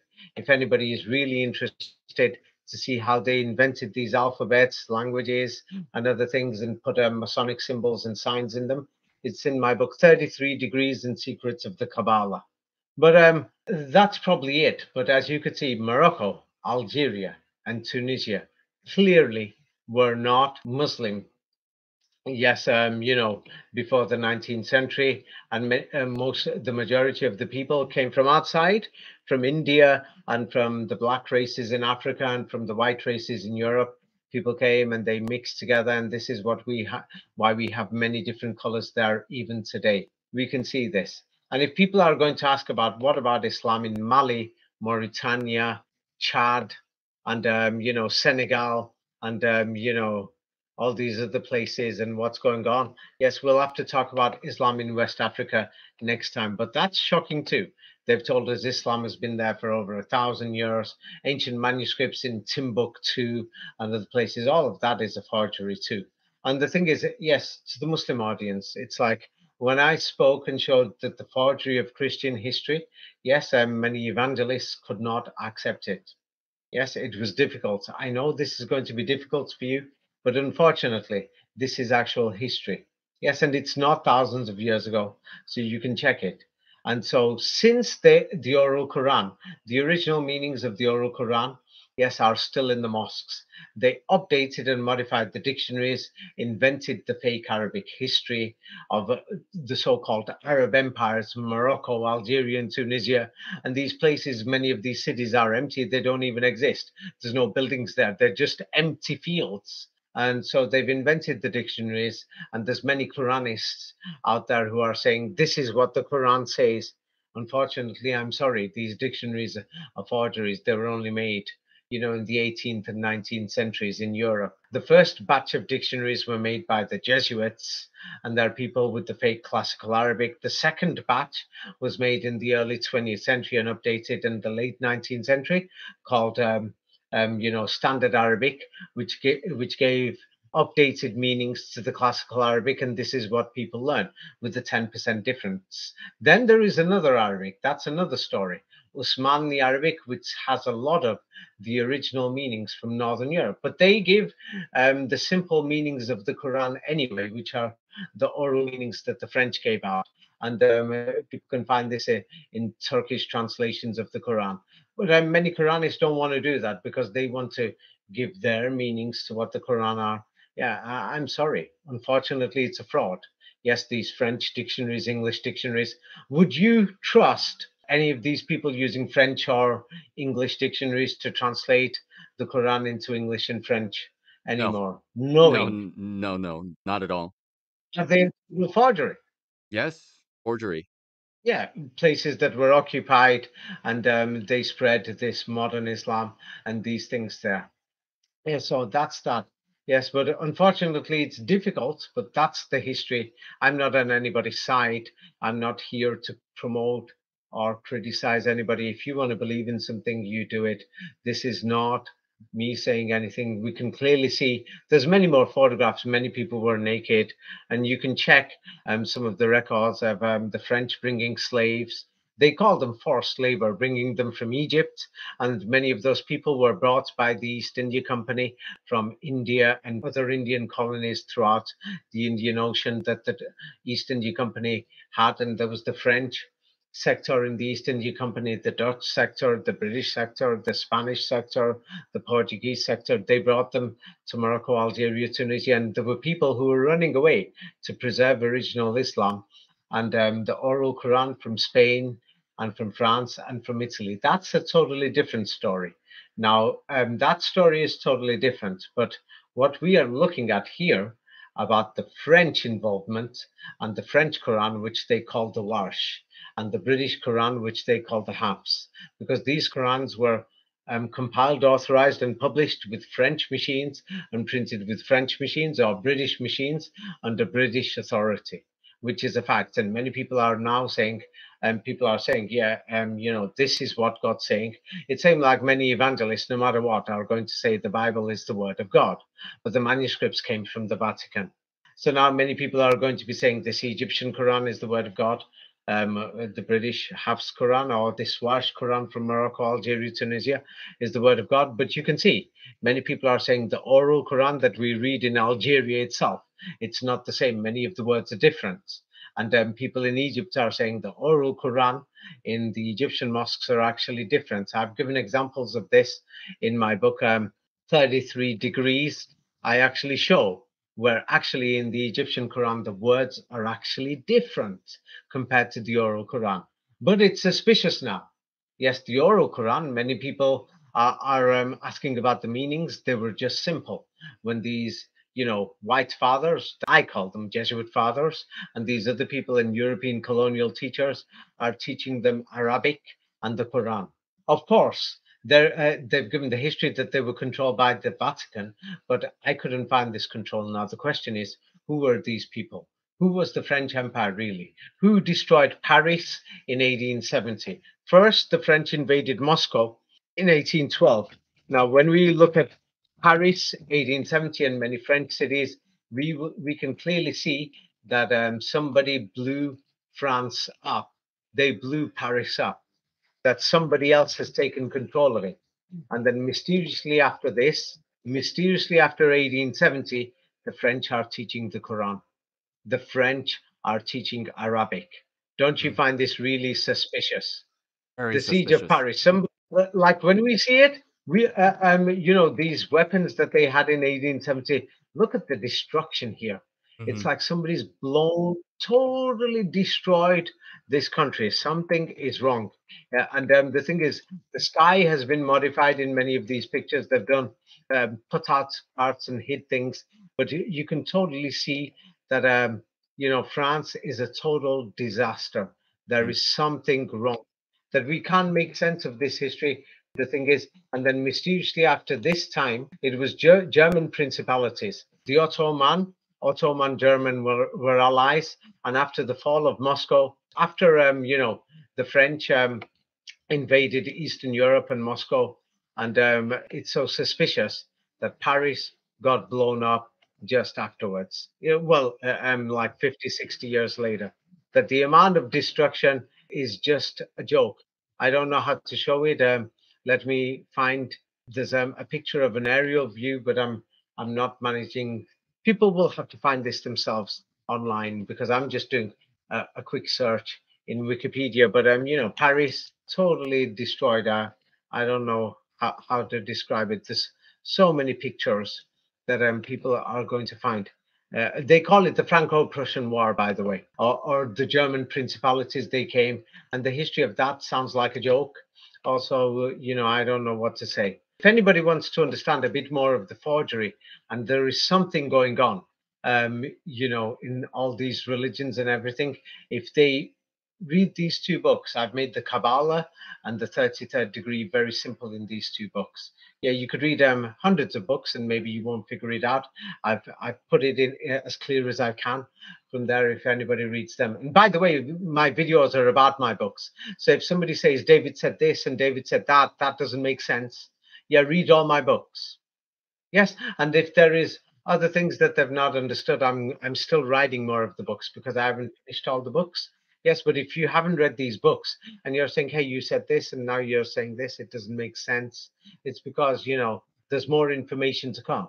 It's like before you watched this video, you didn't even know that the French opened the mosques. The French were teaching them Arabic, and the people didn't even know this. And you do. It's like I've not even shown the proof yet, but I will do later. That they brought Indians to Morocco, Algeria, and Tunisia, and they interbred Indians. Can you imagine this? It seemed like it's difficult to believe, but it seemed like they brought English people to Australia. They brought Germans to Australia, Russians to Australia. Many of them were orphans, and many of the people they say convicts. We don't.